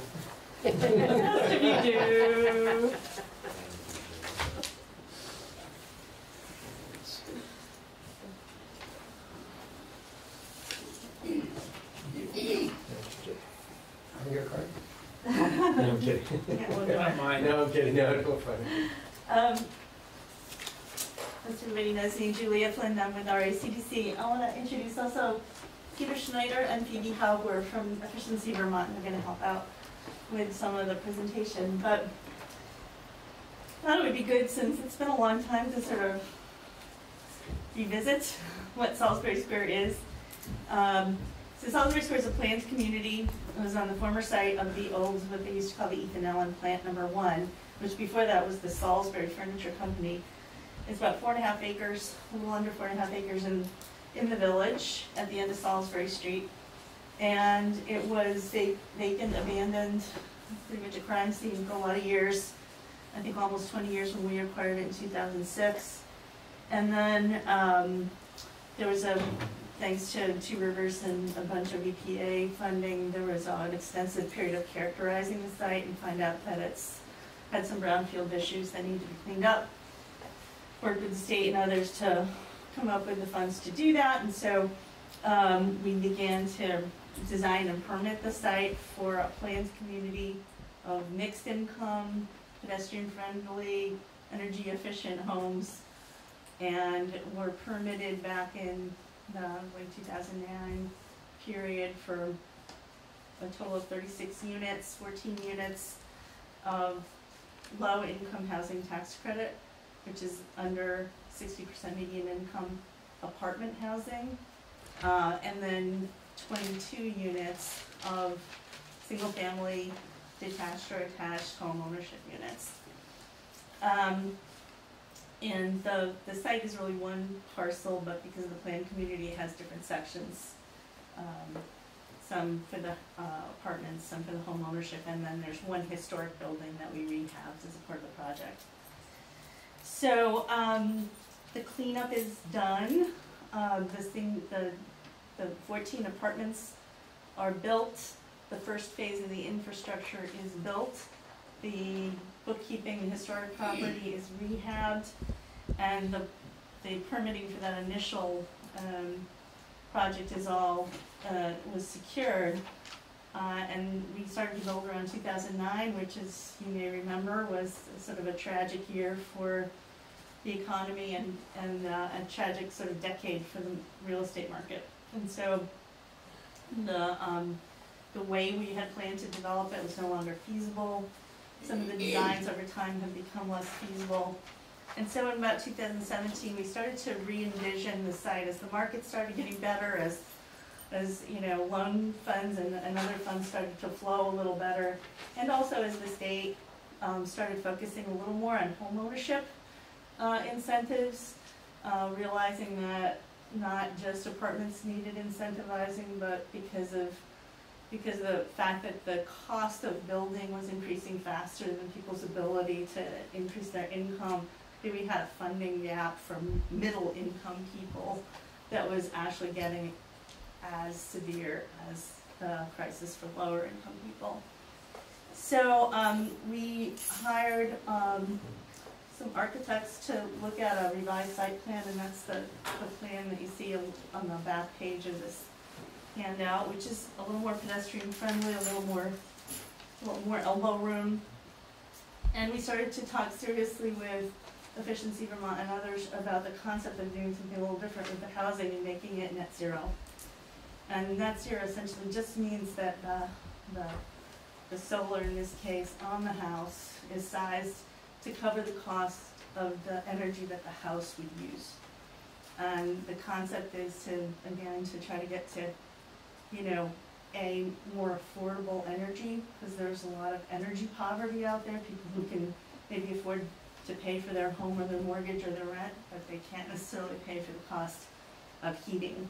And so these tend to be all electric homes. Some have often now backup batteries in case of power outages, but they're essentially no heating bill on an average year. And so you may have heard of the Vermont. The Vermont was sort of the first Vermont business that made a turnkey net zero home, and we spent a lot of time looking into their product. But since then, it has become a real trend in real estate development, and now we have at least three other building companies, regional, who are able to produce net zero homes. And I'll let Peter talk a little bit about that, but essentially we're trying to get at a price point where, with a combination of funding, that we can try to make these products affordable to the average income person. The state now is targeting what they call 80 to 120% median income, meaning the sort of bracket around the average home or household income in our region, as a place where they want to invest some money to make those homes available. There's very little, I think, as you know, very little new home ownership development at all because of the cost, unless it's spec for someone who has higher income, because of the cost of development. And so we're trying to now pull together the sort of phase 2 of this development to enable us to complete the project at about 18 units of housing, mostly home ownership, finish up the infrastructure and be able to have that be the neighborhood that it was designed to be initially. And so, sort of as Damien was saying, we all work in this world where there are chickens and there are eggs and they're all roaming around. And so we have been doing a lot of work on the potential feasibility, what funders are out there, who could pay for what, excuse me, what might the cost of these net zero homes be as a range, because different home builders have different models and different ways of doing things. And can we get that price point to the point where, with the different grant funding programs or tax credit programs and subsidies, that we can make it affordable? And we think we are now finding that we can be in that zone. But in order to do that, the biggest impediment is that if you go to buy a house in town anywhere here, you don't expect to have to buy the road too. You don't have to expect to have to buy the utilities too. And so the big impediment for us is covering the cost of the infrastructure, because that is still a pretty hefty price. Those prices have gone up and continue to go up substantially since we started. And while we started the infrastructure and have the first round of mains in for the water and the sewer and the first sort of loop of the road and some of the lighting and some of the electric, to finish the project you have to continue that loop road. You have to, by our code, is all underground required in that development. And so the cost of that is something that we know we need to cover in grant funds. And so to get to the point where the last bracket here is, what are we asking from the town? So obviously, we'd like the support of the town because it's a big project, it's an expensive project. I think we already have about $4 million in the ground there to do the first round of development. There's also one house built that we built in 2012 that is an energy efficient but not a net zero home. So it's probably developing, I'm guessing, around $20,000 a year in tax base from that, as well as we upgraded the water system for a whole part of that neighborhood that's now benefiting from that. So it's, you know, it's not a brownfield, it's not a crime scene, it's developed with homes, so it's partly the way there. But to get all the way there, we're gonna need the support of the town with funders, the support of the town just generally, as we go to the various agencies that we need to do to get their support. And we're also gonna need to go to BCDP, which is one of the big funding sources that funds housing and infrastructure, and going to need to get a slug of contributing capital for them. So one of the things we need from the town, or we're asking the town to support, is to support that grant application within the next year as we pull together some of the other funding sources, because BCDP does like to be, you know, not one of the first, but one of the later funding sources. The sort of universe of funding sources that we're looking at right now, just to name a few, is we have applied to Northern Borders, which is a relatively new funding source for our region. We are applying to VHCB, which is a housing conservation board, which is traditionally funding apartment housing, but is increasingly now opening themselves up to funding private home ownership for median incomes. We're working with Efficiency Vermont to fund some of that, to help us with a variety of things, including the net zero standards, but also things like incentives for the solar and some private foundation money as well. So the other things that we are hoping to get the town's support on is that since this was developed, and I was at this, in this exact seat, I think, in 2016 when the bylaws passed, asking that the PUD district, the Planned Unit Development District, be reinstated into the bylaws, because in the bylaw revision it was removed, and in the discussion it seemed like it was not removed with prejudice, it just was removed because it was something that they didn't realize had been used, I guess, as much as it had been. But there are at least 3 to 5 developments in town that were permitted with a planned unit development district, and now we are sort of a little bit of, without that supporting zoning in the bylaws. So we're going to ask that be supported as reinstating in the bylaws. And finally, there is a timeline to the sewer and water allocation. We spent something on the order of, I think, $60,000 or $70,000 getting our sewer water allocation of this project, the entire project at once, because it couldn't be pieced apart by phases at the time, at least. But that has an expiration date that can be extended by the town, as I understand the regulations, and we're asking that be extended so that we don't have to come up with another 30 or 60 or whatever it is now, $1,000 in infrastructure development allocation costs. Here, we want to talk a few minutes about the designs? Sure. That's If we hand out a few things, something to look at.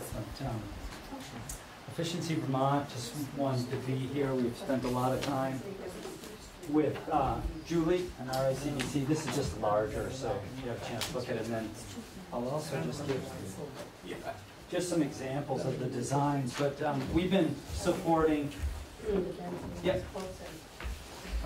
We've been supporting this type of housing. You just want to look at like some of the floor plans and other design options. Just to give you a sense. And supporting high-performance homes for a better part of the last 2 decades. It's always a work in progress. So things have changed over the last 2 decades. I'd say 10 years ago, we did our first sort of zero-energy modular home with preferred building systems that are out of Claremont, New Hampshire. And since that time, we've been replicating that model, working with various factories. in New England. They don't want to deliver too far, so we typically are working with folks here in Vermont. Julie mentioned Vermont, but Huntington Homes in East Montpelier. Preferred Building Systems has also become New England Homes as well. And then we've got a couple in New Hampshire and Maine, KBS Homes in South Ferris, Maine, as well as Unity Homes, which is in Keene, New Hampshire.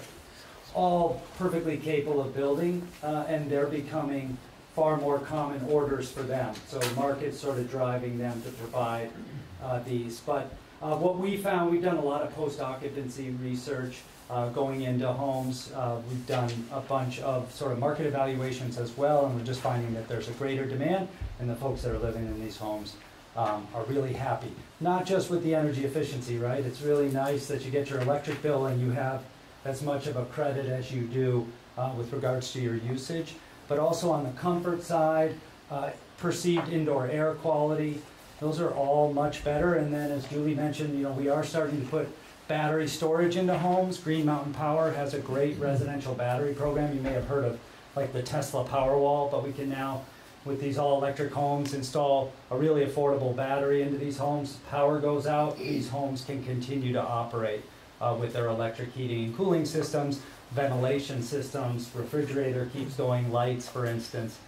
So the resiliency there as well, as we have more severe weather events, both in the summer with really hot, humid days, also in the winter with those polar vortexes we've seen the last couple of years. This is just becoming more important, providing that safety net. So I'm just here to answer any questions, Phoebe Howe as well.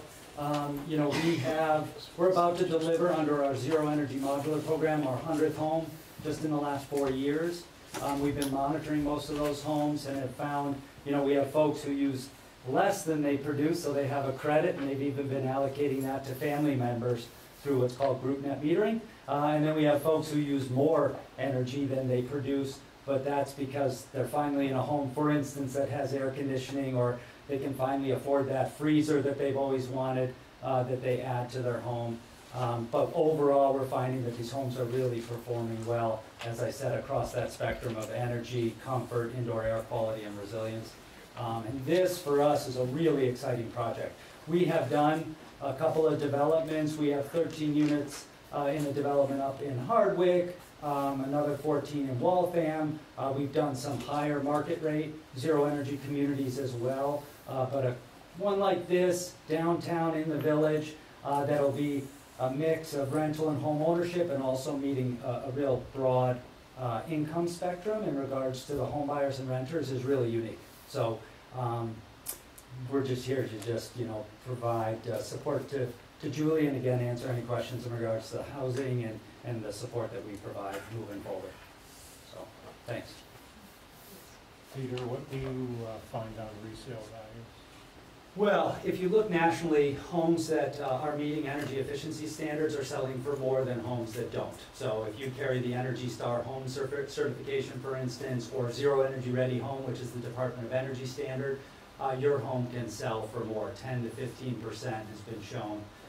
What we're finding here is we're installing homes. A lot of people don't leave these homes, to be perfectly honest. We were just talking about this in a meeting, that even younger couples that might be getting into first-time home ownership are talking about dying in these homes, you know. So there's just a longer term in regards, so we don't have a lot of turnover. A lot of folks have invested in these homes and haven't moved.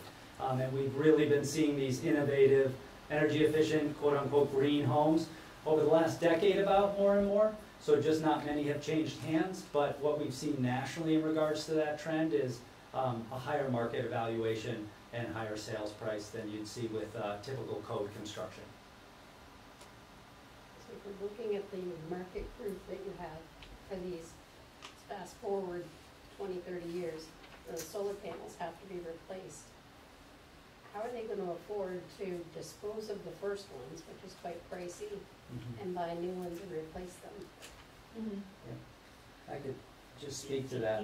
You know, again, I think, and we see some of this in Europe, real innovative ways in which they're recycling, even PVC windows, for example. Here, they end up in the landfill.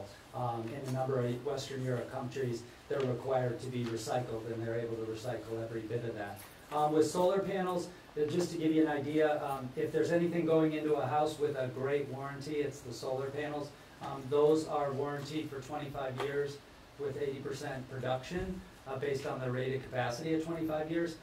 Just to give you a comparison, you know, the hot water heater is typically a year in your house, or the heat pump might be 10 years or 12 years at the most. Same with boilers. So as far as warranty and longevity, the solar panels are definitely up there. But it's a really good question in regards to making sure that these homes are affordable as things need to be fixed or broken. But go to the end of life. Yeah, They're not forever. The solar No, panels no. aren't. So we get to the end of their useful life, yep, and we have a couple who's in their first-time homeowners, they've acquired it from however, yep, stretched about making what's coming in is going out. yes. And now all of a sudden, we're at the end of the useful life of these solar Yeah. panels. How did they afford some of those additional costs that? Well, I'll just speak to, so where we're gonna be going, if you look at our state's comprehensive energy plan as an example, and you also look at the price of solar. So you wouldn't need to replace the racking, you'd replace the inverters that basically manage the electricity that the solar panels are producing and the solar panels. Let's say in 20 years, that system needs to be replaced, it'll be a fraction of the cost of the system today, and very likely we'll see policies within the state that significantly reduce that cost further, because we're gonna need to be generating renewable, you know, safe, sustainable energy. So that may not be the case with some things in the house, right? The roof itself may have a 30 to 50-year life expectancy. That's something that probably won't be subsidized or will reduce in cost very much. So those are things I'd be more worried about in regards to long-term maintenance, but that's pretty common across all housing types, whether it's zero energy modular or it's just a typical code home. So I think that what we're providing, and I've seen this following a few houses now for 10 years very closely, that these homes have lower maintenance. We don't have fossil fuel-based appliances. They need less maintenance.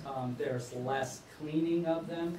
And we're seeing less maintenance on an annual basis. You know, a fossil fuel oil-based boiler, for instance, or furnace really should see at least one, if not two services a year at say $200.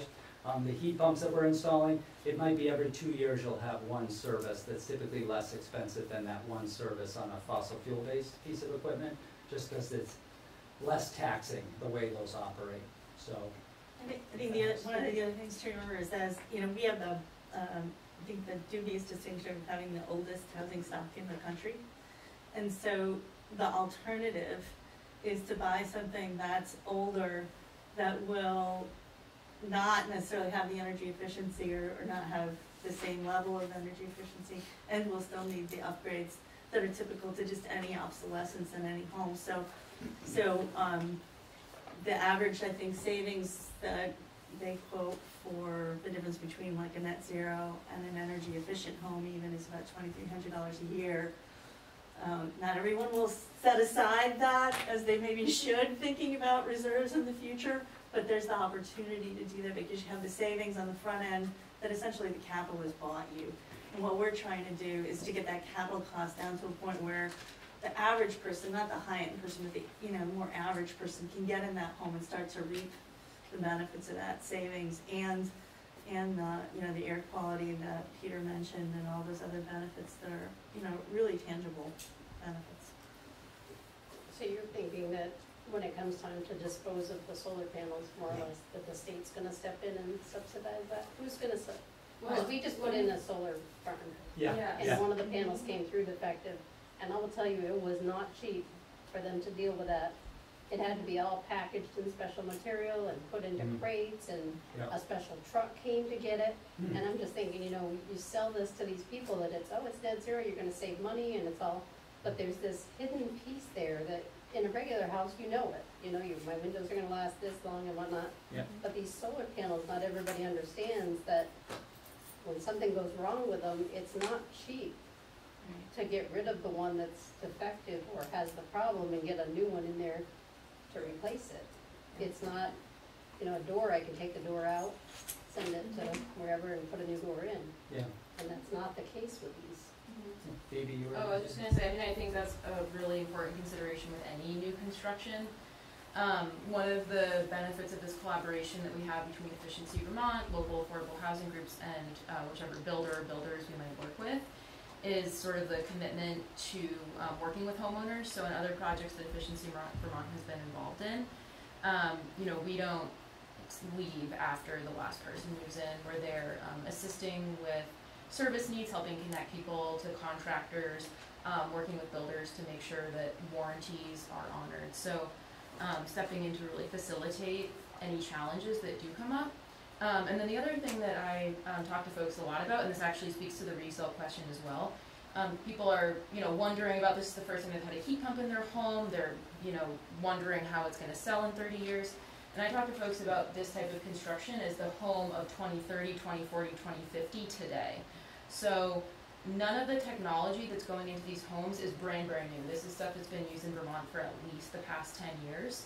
So we've had experience with it, both sort of within Efficiency Vermont as well as kind of socially. Thinking about when it comes time to replace that solar, to get that new heat pump to sell your home, that is going to be sort of a mass market appliance technology, but also consumer demand, you know, for somebody who's coming in looking to buy a new home.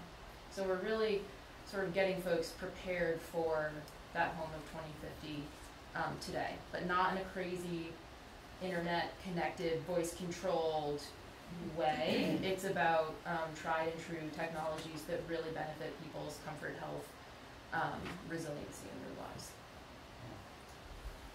Mr. Julie, what's the plan for starting, continuing, finishing? What is that timeline? Is it a 3-year, 5-year, 10-year type I project? think it would be a 2 to 3 year sale period, and we would try to do some pre-sales once we have the design. We have now, this is one of the chicken and egg things, that with some of the funding sources, until you get through a certain part of the grant application, you can't even put the RFP out to, so we know we've done enough work thanks to help from here and Phoebe, so that we know who's out there that can deliver these homes in our region, who's interested, and we have a lot of interest from at least 3 of those builders.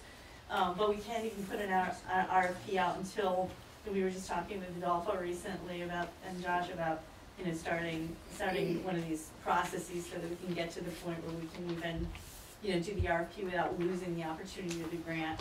But once the designs are in place and we know what we can deliver at what price, and having got through at least some of the funding rounds, then we'll be able to show people what we can offer and start taking pre-sales. Until then, it's gonna be hard. We're also looking at a funder who may help us with a model home, so that we can actually show people. We have the little Vermont, which is like a tiny version on a cart, but that we wanna be able to have, you know, an actual designed home that people can go in and look and see what they can buy on site. And what does it mean to put 18 new houses on the market in Randolph? I mean, what do you think, is that? We're Are there people anticipating- waiting? I mean, Yeah, because- we're actually in the process of having more updated market studies done now, but a few things. For those units, right now, we're targeting at the next highest level of rental. So it'd be the 60 to 80% median income, the people who maybe aren't quite ready to go into homes, but are making too much to go into the low-income housing apartments that are there already. So a few of those would be that middle range, sort of on their way to home ownership, and then the rest, so we're talking about, you know, something like, you know, 12 to 14 of these homes. And that's, you know, I think between now and 2023, I think that they're projecting 30 homes on the market, and depending on which study you use, and we're having a market study done now. But clearly, the advisor that we were working with now is saying that people are looking for new.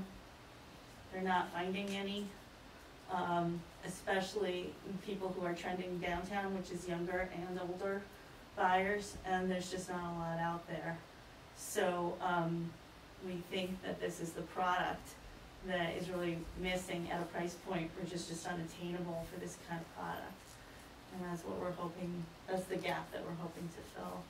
Again, with the help of these programs that also recognize that this is something that you can't just do the normal way, you know, if you will, the market way, because the market's just not supporting it. I'll just also just speak to, Phoebe and I spend a lot of time in our model homes around the state and communities. I just was in Middlebury in our model home for about 5 weeks, and we posted some of these designs with the Salisbury Square site plan, just to give folks sort of, it was up on the wall, just sort of see what people said. And a lot of people were just asking, where is this? This is, I would move there if I could live in a community like this with this type of home, because it really doesn't exist. So I do think that, and we've seen this with other homes. We've had some model homes that we've put out there as spec homes, and we've drawn folks from other communities just to that home because they can't find that type of home somewhere else, and they don't want to build one. They just like to have that home that's offered on the market. So I do think that there's going to be an element where we draw in. I spend a good deal of time in Bristol, Vermont. There's a new community there very similar to this. It has a co-housing element, but it has community green space, community gardens. There's a community building, just like the bookkeeping house that's at Salisbury Square right now. That filled up very quickly, has a very similar feel, and no empty units there with a waiting list of folks who are looking to get. If I'm done with that topic. I mean, did we come to I wasn't clear if we came to a conclusion on it. I think the consensus is we're not gonna renew our real estate agreement currently. I'm just getting that sense, okay? And I think that we're kind of sending you off to maybe put a little bit more together so that we can chat about it and then become a little more concrete about what you need. I think that's where we're at. So the commitment I have right now is not to renew the real estate. Well, that's, we have to. I just want to make sure there's something concrete that I think there's report, and then there was some back and forth. I think you got a support for it, is my understanding. So I think that we're behind the project. We just need a little more detail to figure out how. I just wanted to make sure I didn't need a motion to make sure that was clear or anything else. You're okay. I think you can move along. I think you can keep moving forward. Thanks, David. Thank you. We have a proposal. Yes, it should be in your packets. Yeah. No, the proposal is for Arts and Culture Committee. It's at the very back because we've relocated it to item D. It's a one pager and it has action items. Mine's stuck behind the window. Yeah, that's right. Don't need mine? It's an action item sheet. Yeah. We, town staff have been, we had a meeting with Susanna Colby, who's here representing the community group that's interested in creating the Arts and Culture Committee.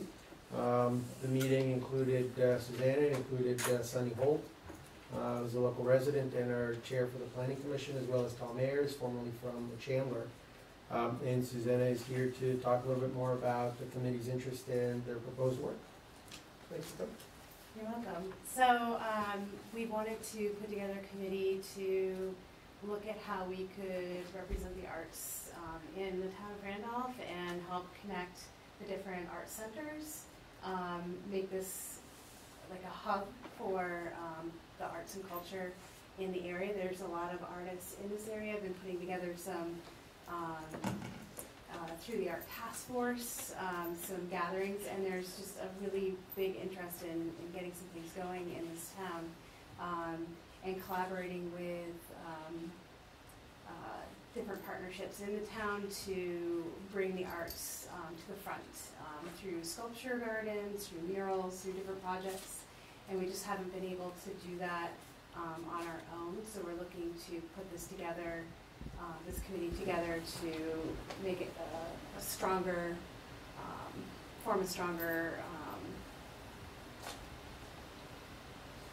committee to make these things happen, because right now trying to do it on my own has been a lot of work and really hard to do.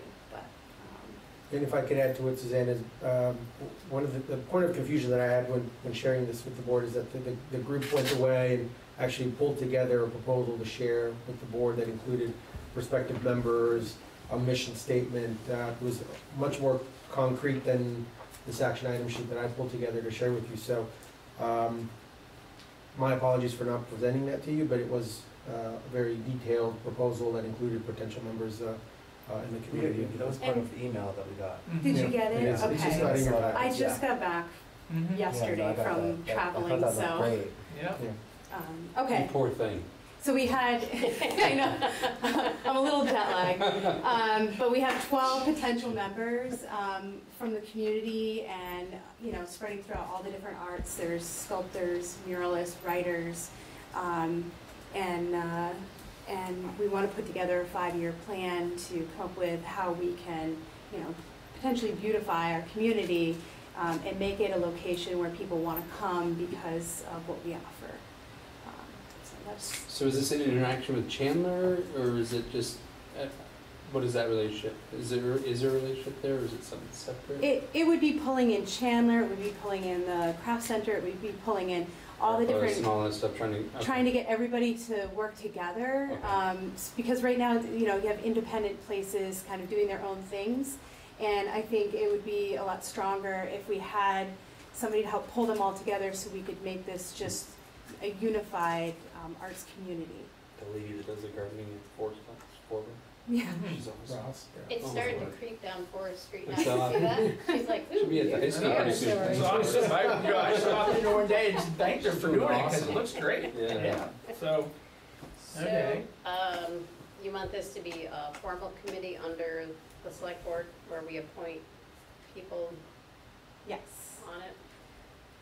I was hoping I'd have Tony so or Tom and Most Sunny. of the committee, well, we go with odd numbers for Mhm. obvious reasons, for voting purposes, so you don't have a tie.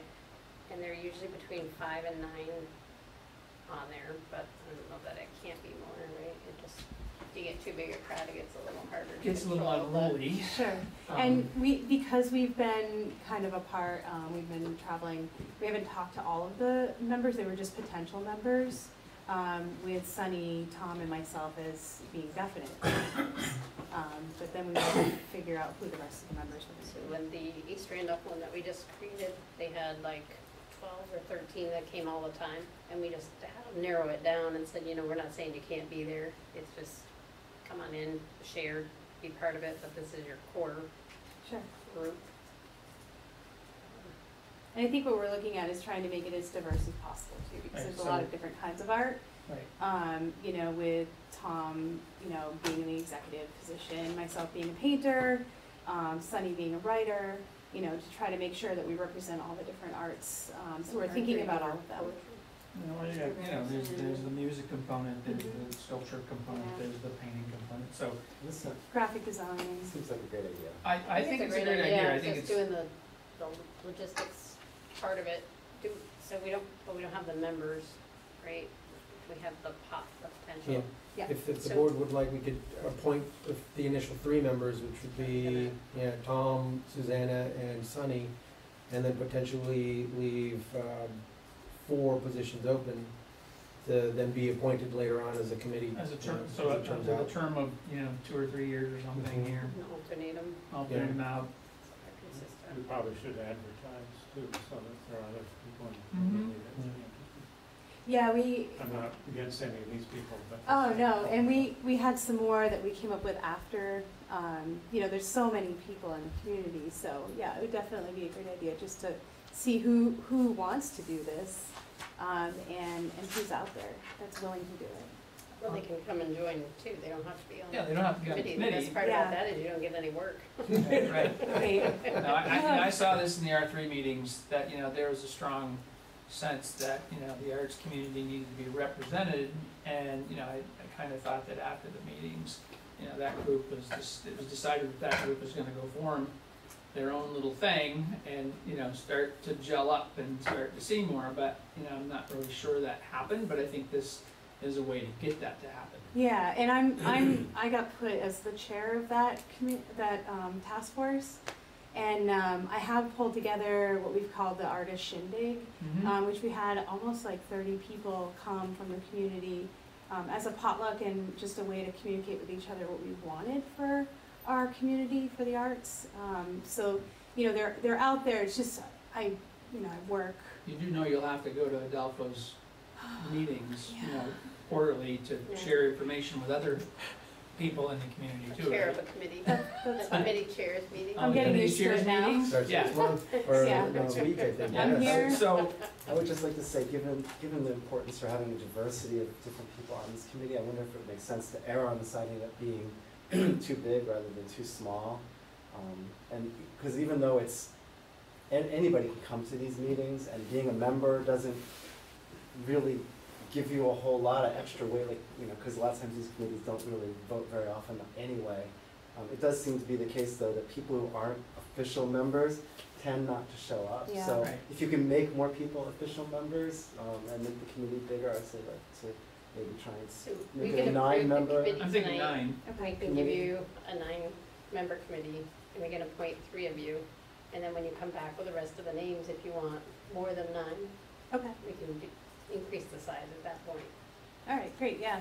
Yeah, that'll give us some time to look over, you know, really kind of sit down and look over who's available. Gauge the real interest. Right, yes. Sure. That sounds great. Okay.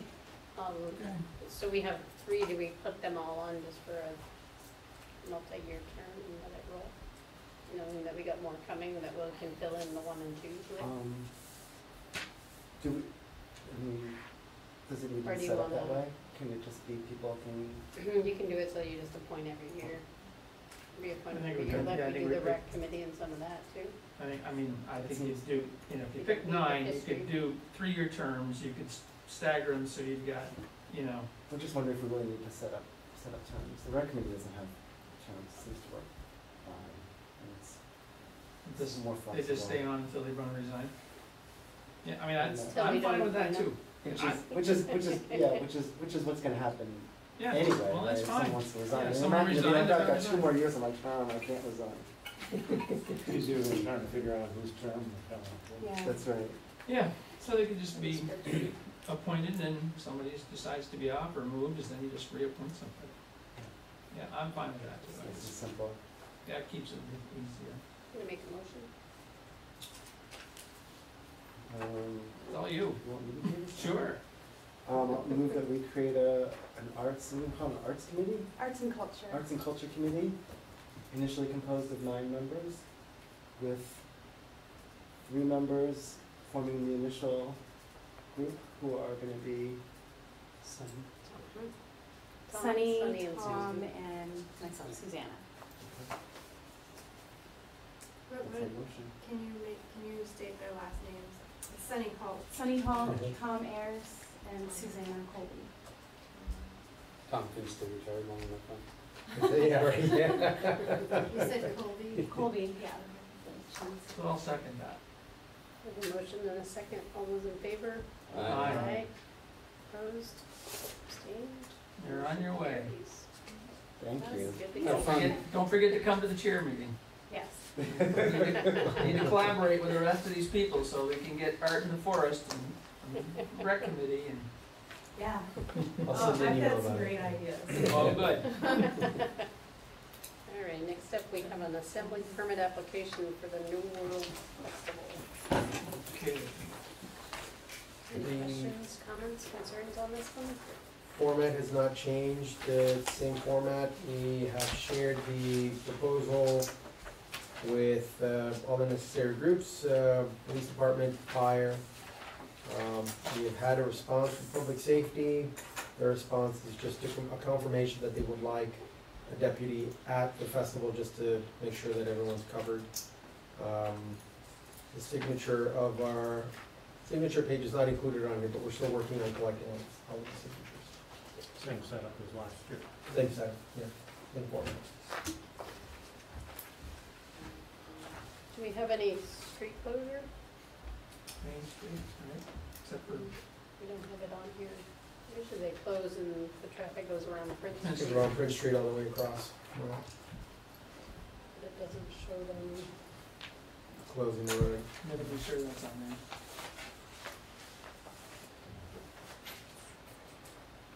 They don't talk about it closing.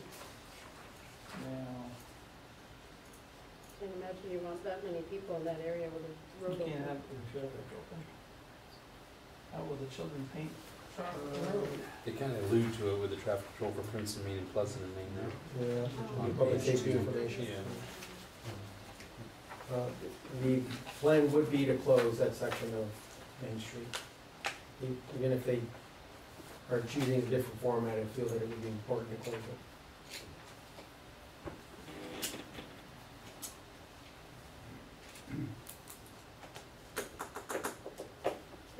Oh, sure, I'll make a motion to approve that.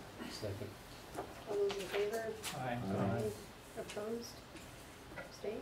Motion carries. The lease agreement, Randolph Center Fire Association. In your packets, Tim?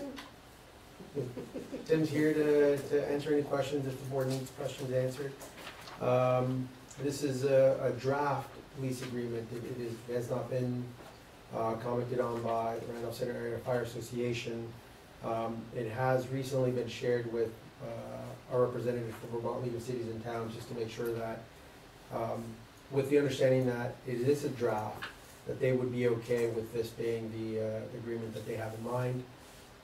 Tim is here if you'd like to provide comments or just authorize us to go with this lease agreement, that could be possible. But otherwise, the intent of this being in your package is just to show that progress is being made on the insurance issue and that conversations continue between the town and the Randolph Center Area Fire Association.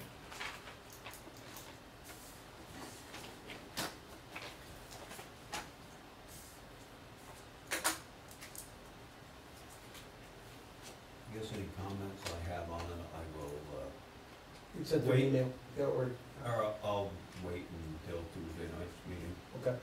If Tuesday works, yeah. For Tuesday. Yeah. Okay. Okay, so this is just an awareness? Over an awareness, exactly. Okay. Okay, Tim, that was an easy one. That was an easy one. Pretty simple. How many questions are we waiting for? Good. Would've left an hour and a half of it. notice of violation discussion. Thank you, Tim.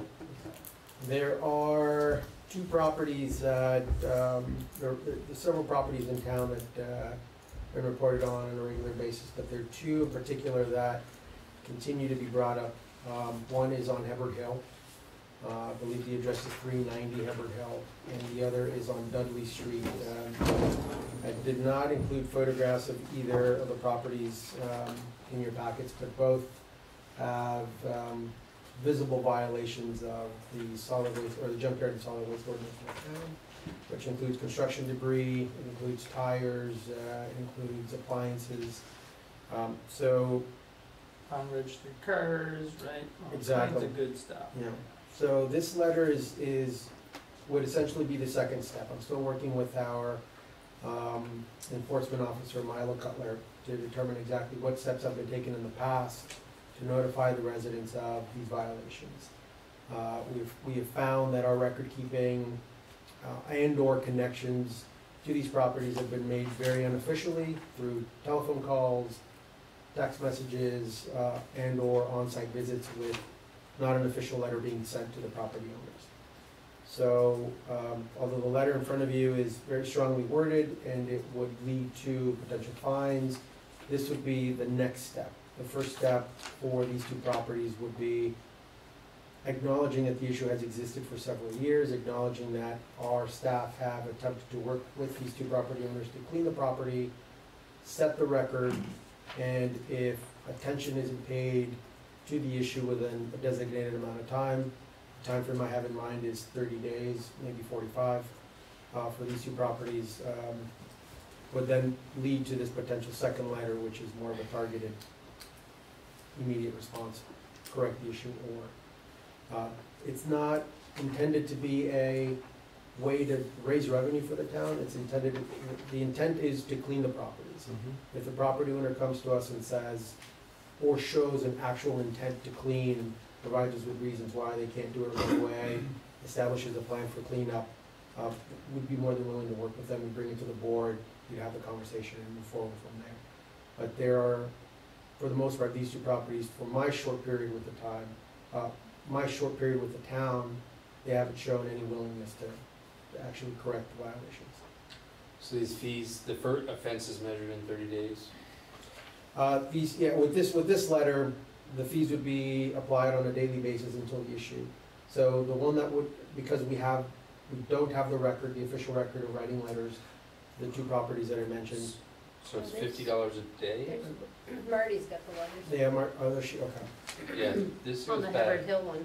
yeah, this goes back, some of them go back 8-9 Long years, time. Yeah, where we've had letters were hearings, initially. we've had all kinds of stuff on there. But anyway, I still don't understand the fee, it's $50, first offense is, First offense would be $50 fee per day until the issue is resolved. Second offense, if let's say, for example, they okay, fix. I'm not sure that, maybe I missed that, but I don't see that as clear on here, per day. The statement, the last sentence in the paragraph above. the Daily financial schedule. benefit. A daily thing, Yeah, okay. dude.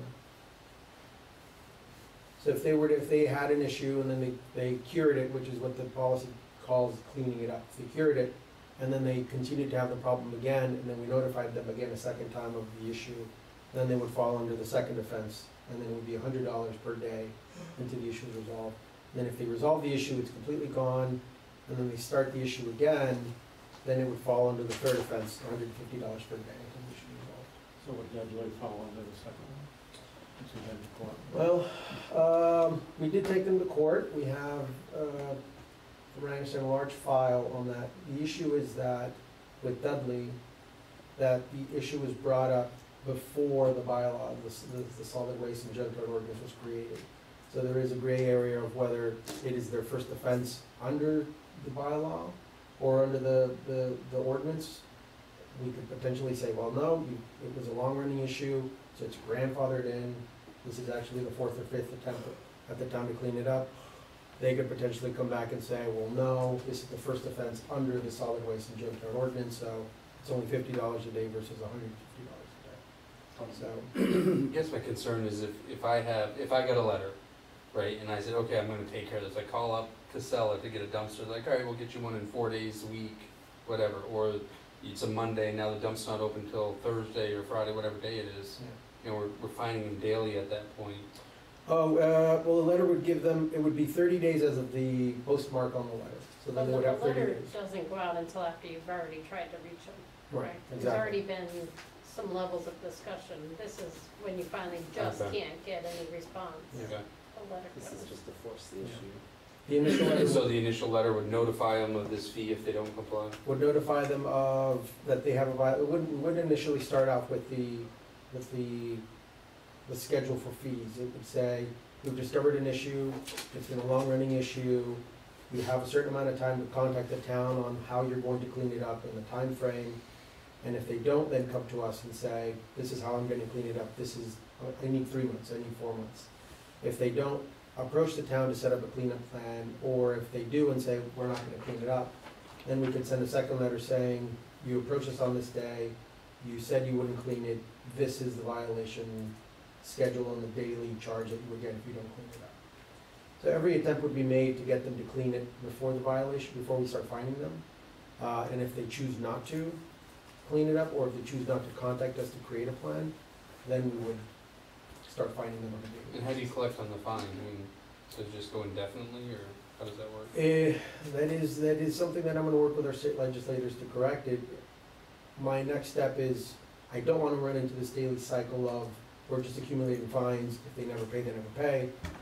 I'm hoping to have some help from our state legislators that would potentially add this fee to the utility non-payment fee, or the tax non-payment fee, where this could lead to a potential property tax sale. So this way there's an incentive. I mean, that's not something that our state legislators have committed to doing, but it's something that I intend to ask them for help on being able to clear these properties up. So we need the legislature to act to make the. There's no to- enforcement, really. There's nothing there. You're the enforcement officer. Mine was our enforcement. So there's, Signing the Yeah. so somebody could simply say, I'm not gonna pay it, and that's it, there's no recourse, We could take You them can to go to court. court. you can go to court. Yeah. At the moment, Having we the can. ability to do a tax sale or. Yeah, oh yeah, no, I'm. Gets us out of the whole court process. Right, But right. our way I'm- of collecting it is only through court, which is what we've done on Dudley Street. That doesn't help very much, Yeah, does Still No, it sitting there. didn't. Well, look where Brookfield is with the one they've got on Route 14. They've won in court how many times, and it's just so costly for them to go in and take the property that they don't want it.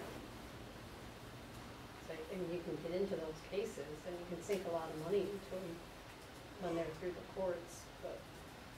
And then you have to, then you become responsible for the environmental issues that are already on that property, so now you Sure, find sure. yourself a bigger Um, deal.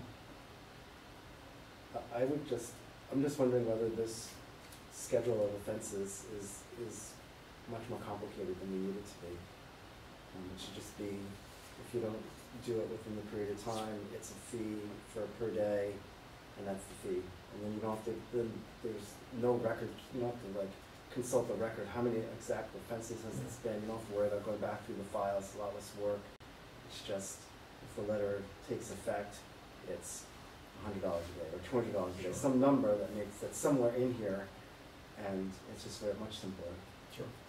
I could certainly, whittle this down. This wouldn't be the primary contact. The course that we decided to take was to take a step back from this until we can establish the actual record that we've had over the years. No, And this is definitely a draft. We could certainly whittle this down to much more simple, clean it or. That's my only suggestion. Otherwise, I think it looks good. So this portion was just to share with the board that this is something that staff is really focused on. It's been brought up on several occasions that it is a quality of life issue. So. For the neighbors? For the neighbors, yeah. But every attempt is going to be made to work with the owners and try to get them to clean it before. Yeah, no, I understand. This is just, when it comes, like, nothing's working and we need to really push the issue. Yeah. Good idea.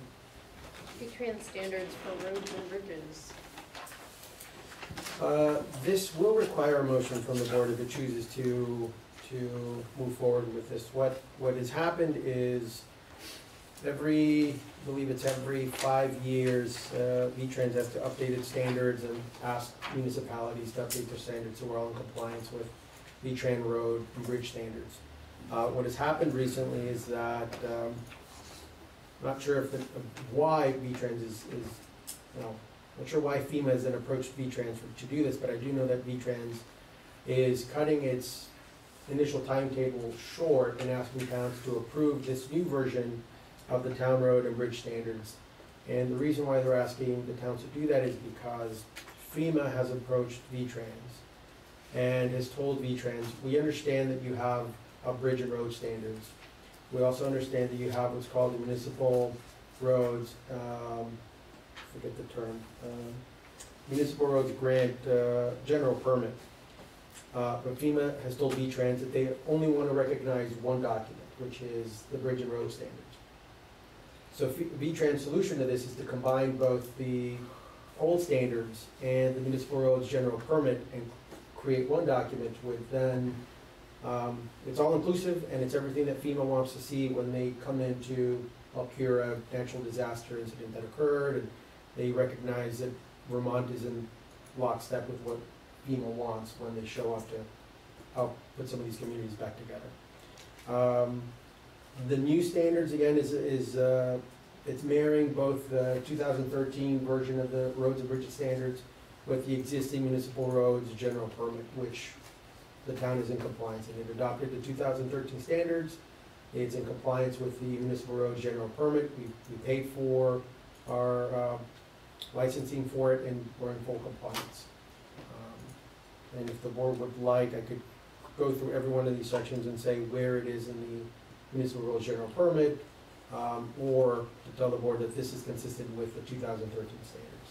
But everything in here is probably either the 2013 standards or the municipal roads general permit, of which the town is in compliance. If we do it now, it applies to the April.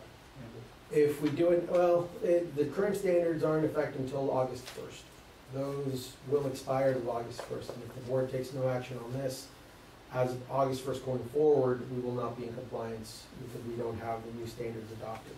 But if the board adopts them now, we will be in compliance going forward as of August 1st.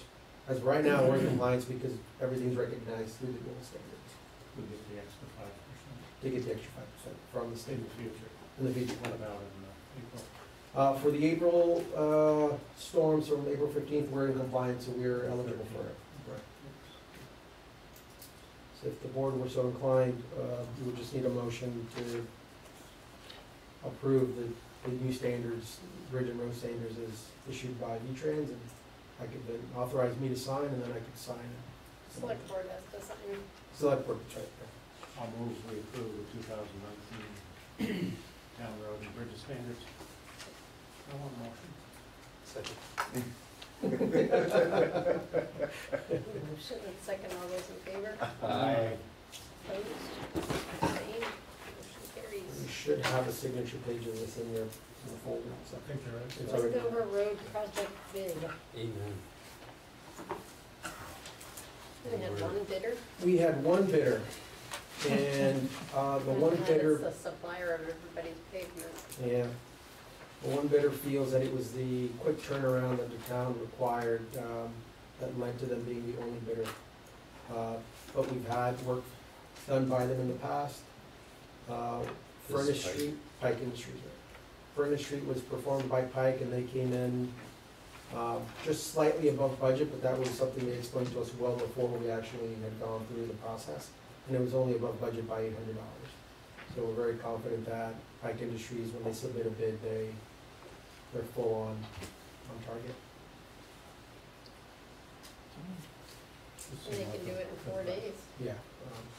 Not a lot of disruption for what they gotta do. Not a lot of disruption. So be What do done we before get for school. credit Be if done before every school. day they're not done? 8/22. Yeah. Okay. We feel very confident in their work. So that just goes from the intersection of 66, right, it goes all the way across. All the way across the entire Right to stretch the of Windover intersection Road. as well. Yeah. And that is for Includes the Y there. includes the Y, and it would cover $100,000 of it is being covered through a Class 2 road grant that the select board has already accepted. Okay.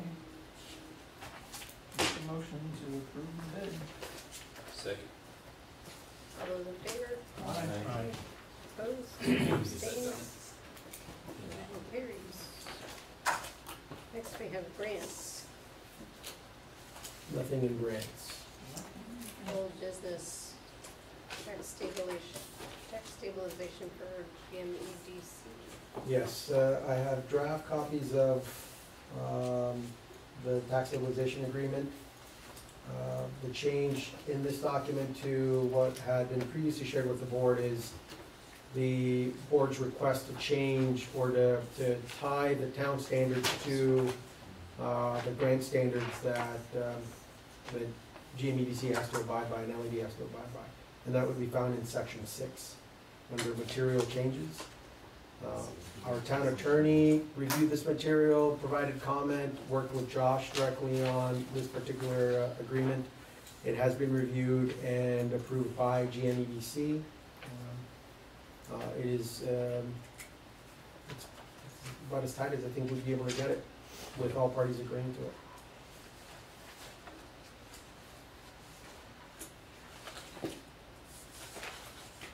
Tax times table remains the same, first 5 years of zero tax with an incremental increase beginning on year 6.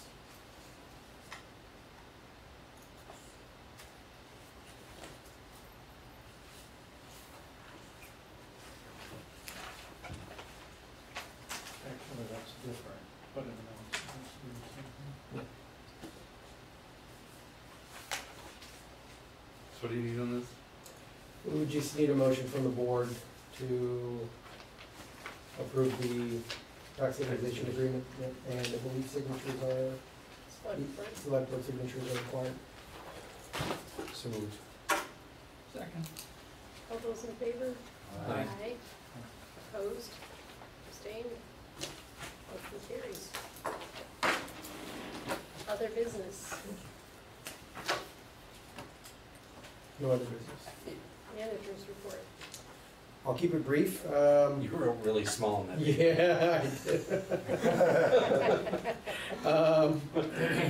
The town swimming pool is now open. We had videos, I believe, and pictures posted online, kids running in. One kid jumped the gun, and he was a small kid. He ran in and then was completely overtaken by all the others. It was interesting to see. One of the last ones to run in was my granddaughter. Oh, was she really? Oh. Like, I thought Aubrey was, oh, there she goes. There she is. So we're very happy that the pool is finally open and things are working out. Awesome. There is a plan to keep the pool open beyond the school starting up again, so this way we can enjoy as much of the heat in the pool as possible. The plan will be most likely weekends and then also post-school hours, depending on what our lifeguards can actually do, but the idea is to keep it open as long as possible. Yep. And paint it in the off-season. Yeah, absolutely. There's some issues that still exist that are unrelated to the piping leaks, but there's still some plan to work on the pool in general. Needs some, still fairly costly maintenance still. There's still some maintenance, absolutely. We have announced the position that's open for zoning administrator and housing, I'm sorry, not housing, health officer.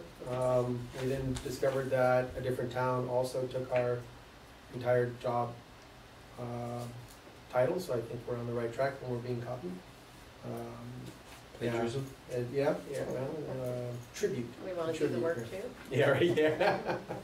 So we're, we have not received any announcements yet, but we are, confident that we'll solve the issue very soon. There is still the issue of the regional plan that's being updated by Two Rivers Ottaquechee, our regional planning commission. We've submitted comments to the Two Rivers staff. They have informed us that some of the comments that I had submitted to them have been accepted. They've also said that some of the comments they're not going to accept. They didn't provide me with or confirmation of which have accepted, which have not been accepted. There was a hearing held this week, and actually one held tonight, which we couldn't attend tonight, but I have received confirmation from Two Rivers staff that comments will be collected up until the August 4th deadline, so. Still continuing to work with them just to make sure that the town of Randolph's needs are represented in the regional plan in general. We've had 6 months now under the new contract with the sheriff. So I'm hoping to have a conversation with Sheriff Pontiac very soon to have him come in and share an update with the select board on some of the crime stats that exist for the town. With every billing invoice that the town receives on a monthly basis, we receive statistics from the sheriff's department, contacts with the public, where they're going, why they're going there. So it's a big change to what we had before versus what we have now. Now we have more targeted information. See, they've decaled their trucks too. Yes, we finalized the sale of all the equipment, so we now are free of all police equipment, which is great. So good check that we received. So I'll ask the sheriff to come in, or one of his representatives to come in, potentially for the next select board meeting to brief them more. We had a productive meeting, Josh and I, with the R3 Chairs Committee to discuss the Boston Federal Reserve's Working Communities Challenge. We are hoping to have a coalition come together so that we could apply to be members of this Working Community Challenge. It includes, I believe it includes money to help plan, help coordinate, essentially mimic, for the most part, the R3 process, only now it includes a considerable amount of funding so that we can move even more towards our goal. We plan to, again, make this a coalition because the application process really looks for communities of 6,000 people or more. We do feel that many of our local towns will help us exceed that population amount, so we're looking forward to having an application submitted once the RFP is sent out and we can apply and pull that together. RFPs scheduled to be out in the fall. Yeah, probably November, late November, early December. Okay. And before it's released, we can bring it to the board for review. What does it go for? Did you say that? The working community group essentially helps us to come together with different committees so that we could establish more long-term range goals for economic development, or I think pretty much any goal that we have that we'd like to pull together.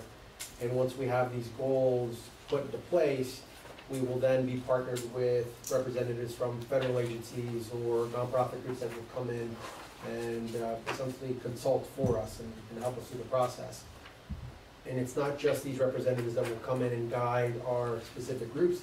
to fulfill their goals, but it also comes with funding so that we could potentially pay a consultant to do additional work, or pay for a different planning portion of it. That would be one of the key differences between R3 and the Working Communities Challenge is the dedicated funding. Money, Money, comes with money, yeah. So we're confident that we can pull something together for that application process. We have had no significant movement with the ongoing conversation with Northfield Ambulance Service. The last meeting I had with them was very productive. They felt that they could pull together a plan that could be presented to the select board in the future, and the plan would discuss potential costs for ambulance service through Northfield, potential location for the ambulance where they feel would be more beneficial. Preliminary comments say that they feel very strongly about potentially being in Randolph Center. They could potentially partner with Vermont Technical College or VTC with their EMT program. They also have what could be a potential bay in Vermont Technical College's former Fire Science Academy, which is no longer going to be at the Randolph campus, so there are options. They also explained to me why, even though they differ from WERVA in that Northfield Ambulance does not have paramedic service, they also explained to me that paramedic service is mostly necessary when you have vast territory to cover, which is exactly the model that WERVA operates in, and that it has a very large territory. It takes them much longer to get to certain parts of their territory. And in our case, it took upwards of 40 minutes to reach their base over to East Randolph, which is why paramedic would be necessary. But if we have an ambulance base in Randolph Center that could reach either part of our town in a fraction of the time, we would not need paramedic service. So. But that's part of an ongoing Because conversation. they'd just be picking somebody up and just running them to the hospital. Exactly. You just need a level of care to stabilize somebody and not beyond that. Exactly. It's interesting. So one of the questions I don't know, but back when I knew about it, I mean, they were mostly staffed by Norwich students. Is that still the case? Do they have issues with staffing during the summer months when the students are gone? They haven't shared any staffing concerns with me. They feel that they would be competent enough to staff the ambulance on a regular basis. They would have to hire more personnel, but they felt that they could meet our needs, and it would be 24-hour coverage. That, of course, it's all part of preliminary conversations as opposed to everything on paper, and they're still looking at numbers on their end to give us a potential price point for the service that we would like versus the service that they can provide. I think that'd be good too when we get to that point, is to have like a, when you go buy insurance, get a side-by-side comparison of the policies. Yep. Right, what service are we getting, what is the expectation, Absolutely. Compared to the costs. so. Yeah. So I hate buying insurance, it's cheaper if I get 3 times deductible. I'll share more information when it becomes available. And the last point I'd like to just share with the board is that we've had ongoing conversations with several community groups. They include Chandler, it includes RACDC, and it includes Randolph Center Area Fire Association. The conversations, ongoing meetings, and interactions vary where they are. For the most part, they're all moving in a direction of being able to solve whatever perceived issues there may be. There could still be some issues that we have to iron out in the long run, but for the most part, we remain engaged with these groups. We remain actively speaking with them, and at the very least addressing the issues that have existed in the past and working toward potentially solving them in the future.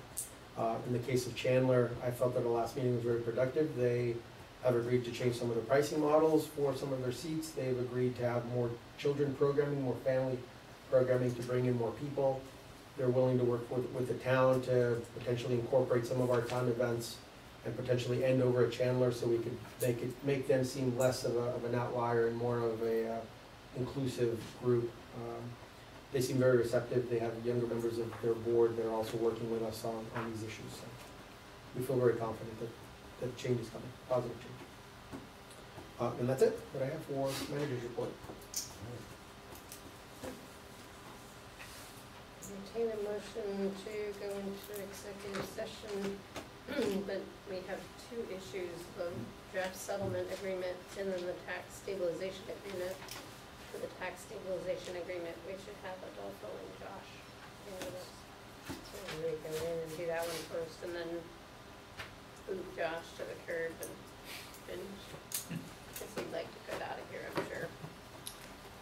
Sure, I'll make the motion to go into executive session and keep Adolfo and Josh for that purpose. Second. All those in favor?